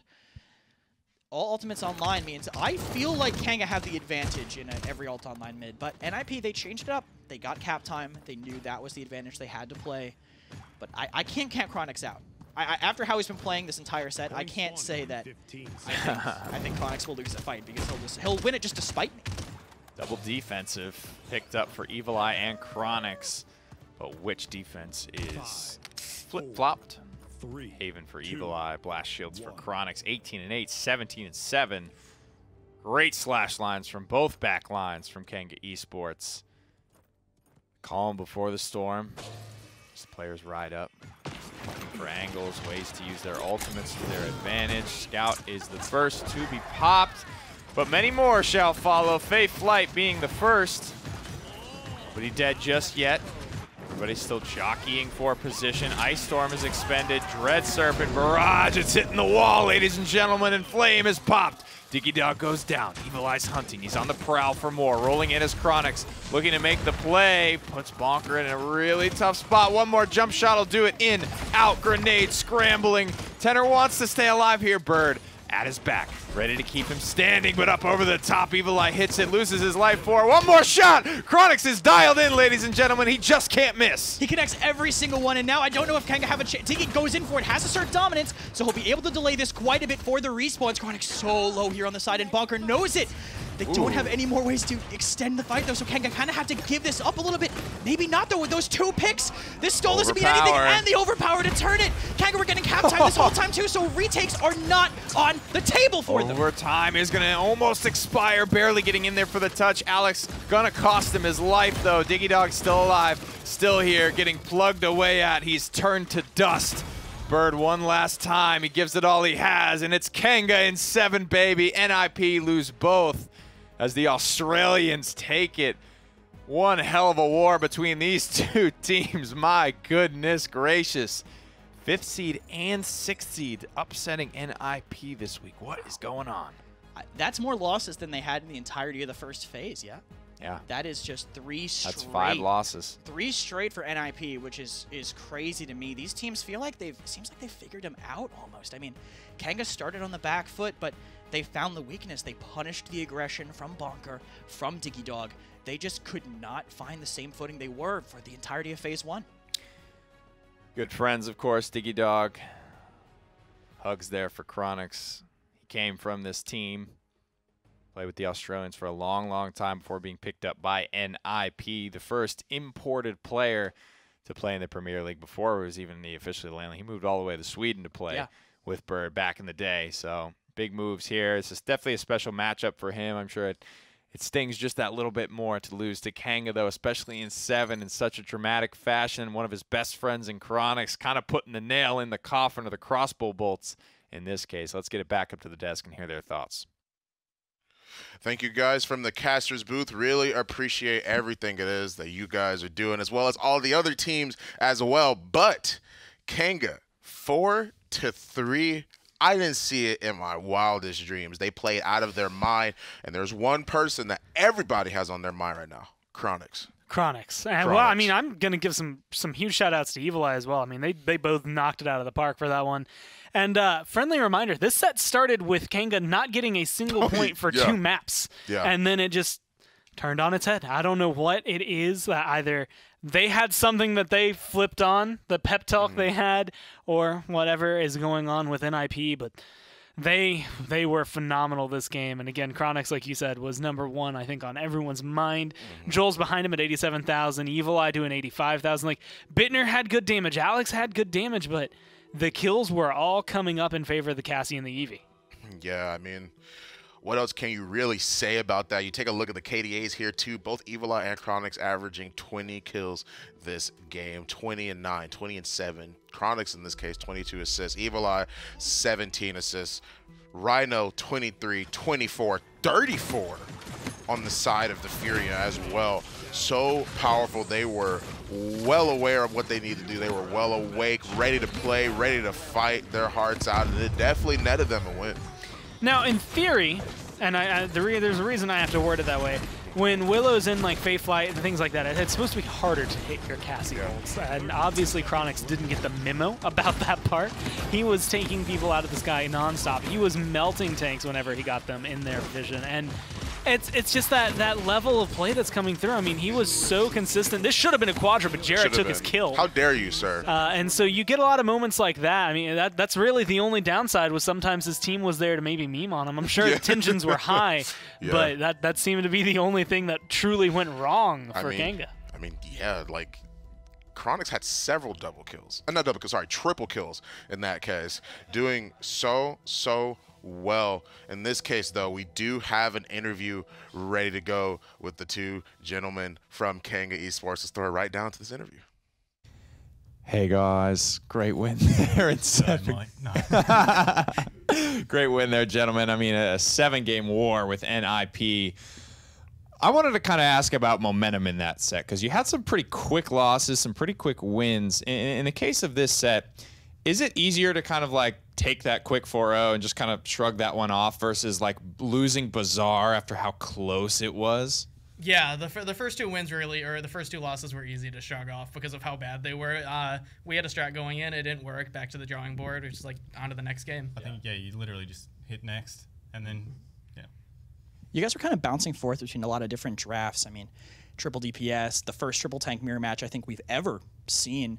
Do you guys feel like you've been struggling to find your identity, or do you think that kind of being this creative off-the-wall team is where you want to be? Yeah, we want to be off the wall. We want to try to be the most flexible team, so we have a lot of drafts up our sleeves that we're trying out. Chronix certainly looked good, I think, on a lot of his picks today. You look good on both Eevee and Maeve. If you could pick one champion right now, I know there's a lot that's viable, Evil Eye. Where would you want to be, you know, Game 7 of the World Finals? What's your most comfortable champion at the moment? That's a hard one. I think it would have to be either, it has to be a blaster. It has to be either like Drogo's Willow or Eevee. I can't pick. It's one of those 3. Joel, I know it's probably a little bit different without without Hades here kind of coaching and moving things along. How has the team kind of felt for you guys not having that presence there and having to shoulder a lot of the, shot calling, coach work, scrim stuff? I think it was a lot harder when Hayden left, or Hades left. So we've all had to step up and do our own little part, help out in draft and in-game plans and stuff like that. Who would you say is primarily driving drafts in game and shot calling and stuff like that? Probably Geordie or Gera and Osrana. Oh, we know him as Geordie. Yeah, Geordie. Geordie. Yeah. Geordie shot caller. I mean, it's a great look for sure, guys. An absolute war. This one's probably got to feel pretty good. Where do you feel like you guys are standing right now? Yes, you're down, 5th, 6th seed at the moment, but so is Virtus Pro. Both of you upset NIP. Where is the league kind of at right now? Yeah, I think we're on the upswing. We definitely had our lowest of the low at the beginning of this season, but I think we're starting to finally figure out what we need to do to be a better team to get ready for Worlds. Yeah.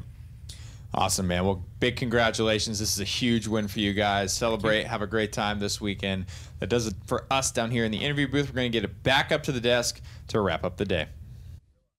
Thank you, Nick, for tossing it back to us. A really amazing set for NIP versus Kanga. I'm really, really happy that those guys were able to clutch out that win. They did really well, and they worked really hard for it. Yeah, and honestly, at the end of the day, if you told anyone that NIP was going to be leaving this week 0-2, no one would have believed you. In fact, you probably would have been smacked to make sure you were still sane, just to make sure you were living in our reality. But no.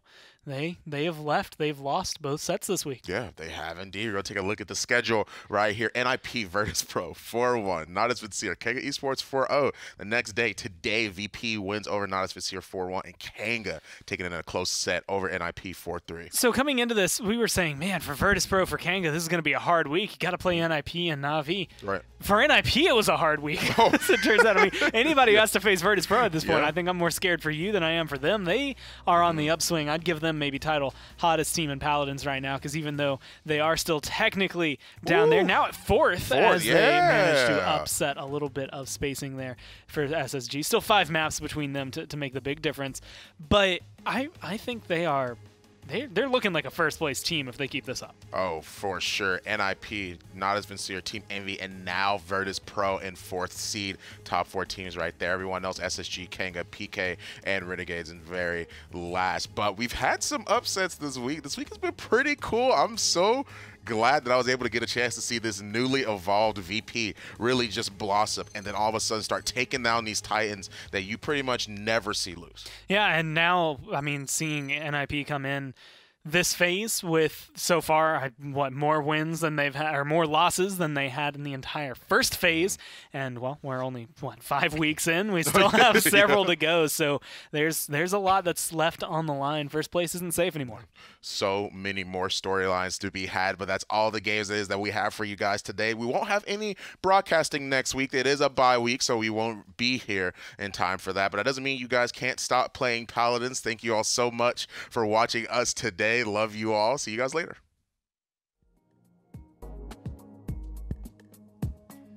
Respawn, the official gaming chair of the Paladins Premier League.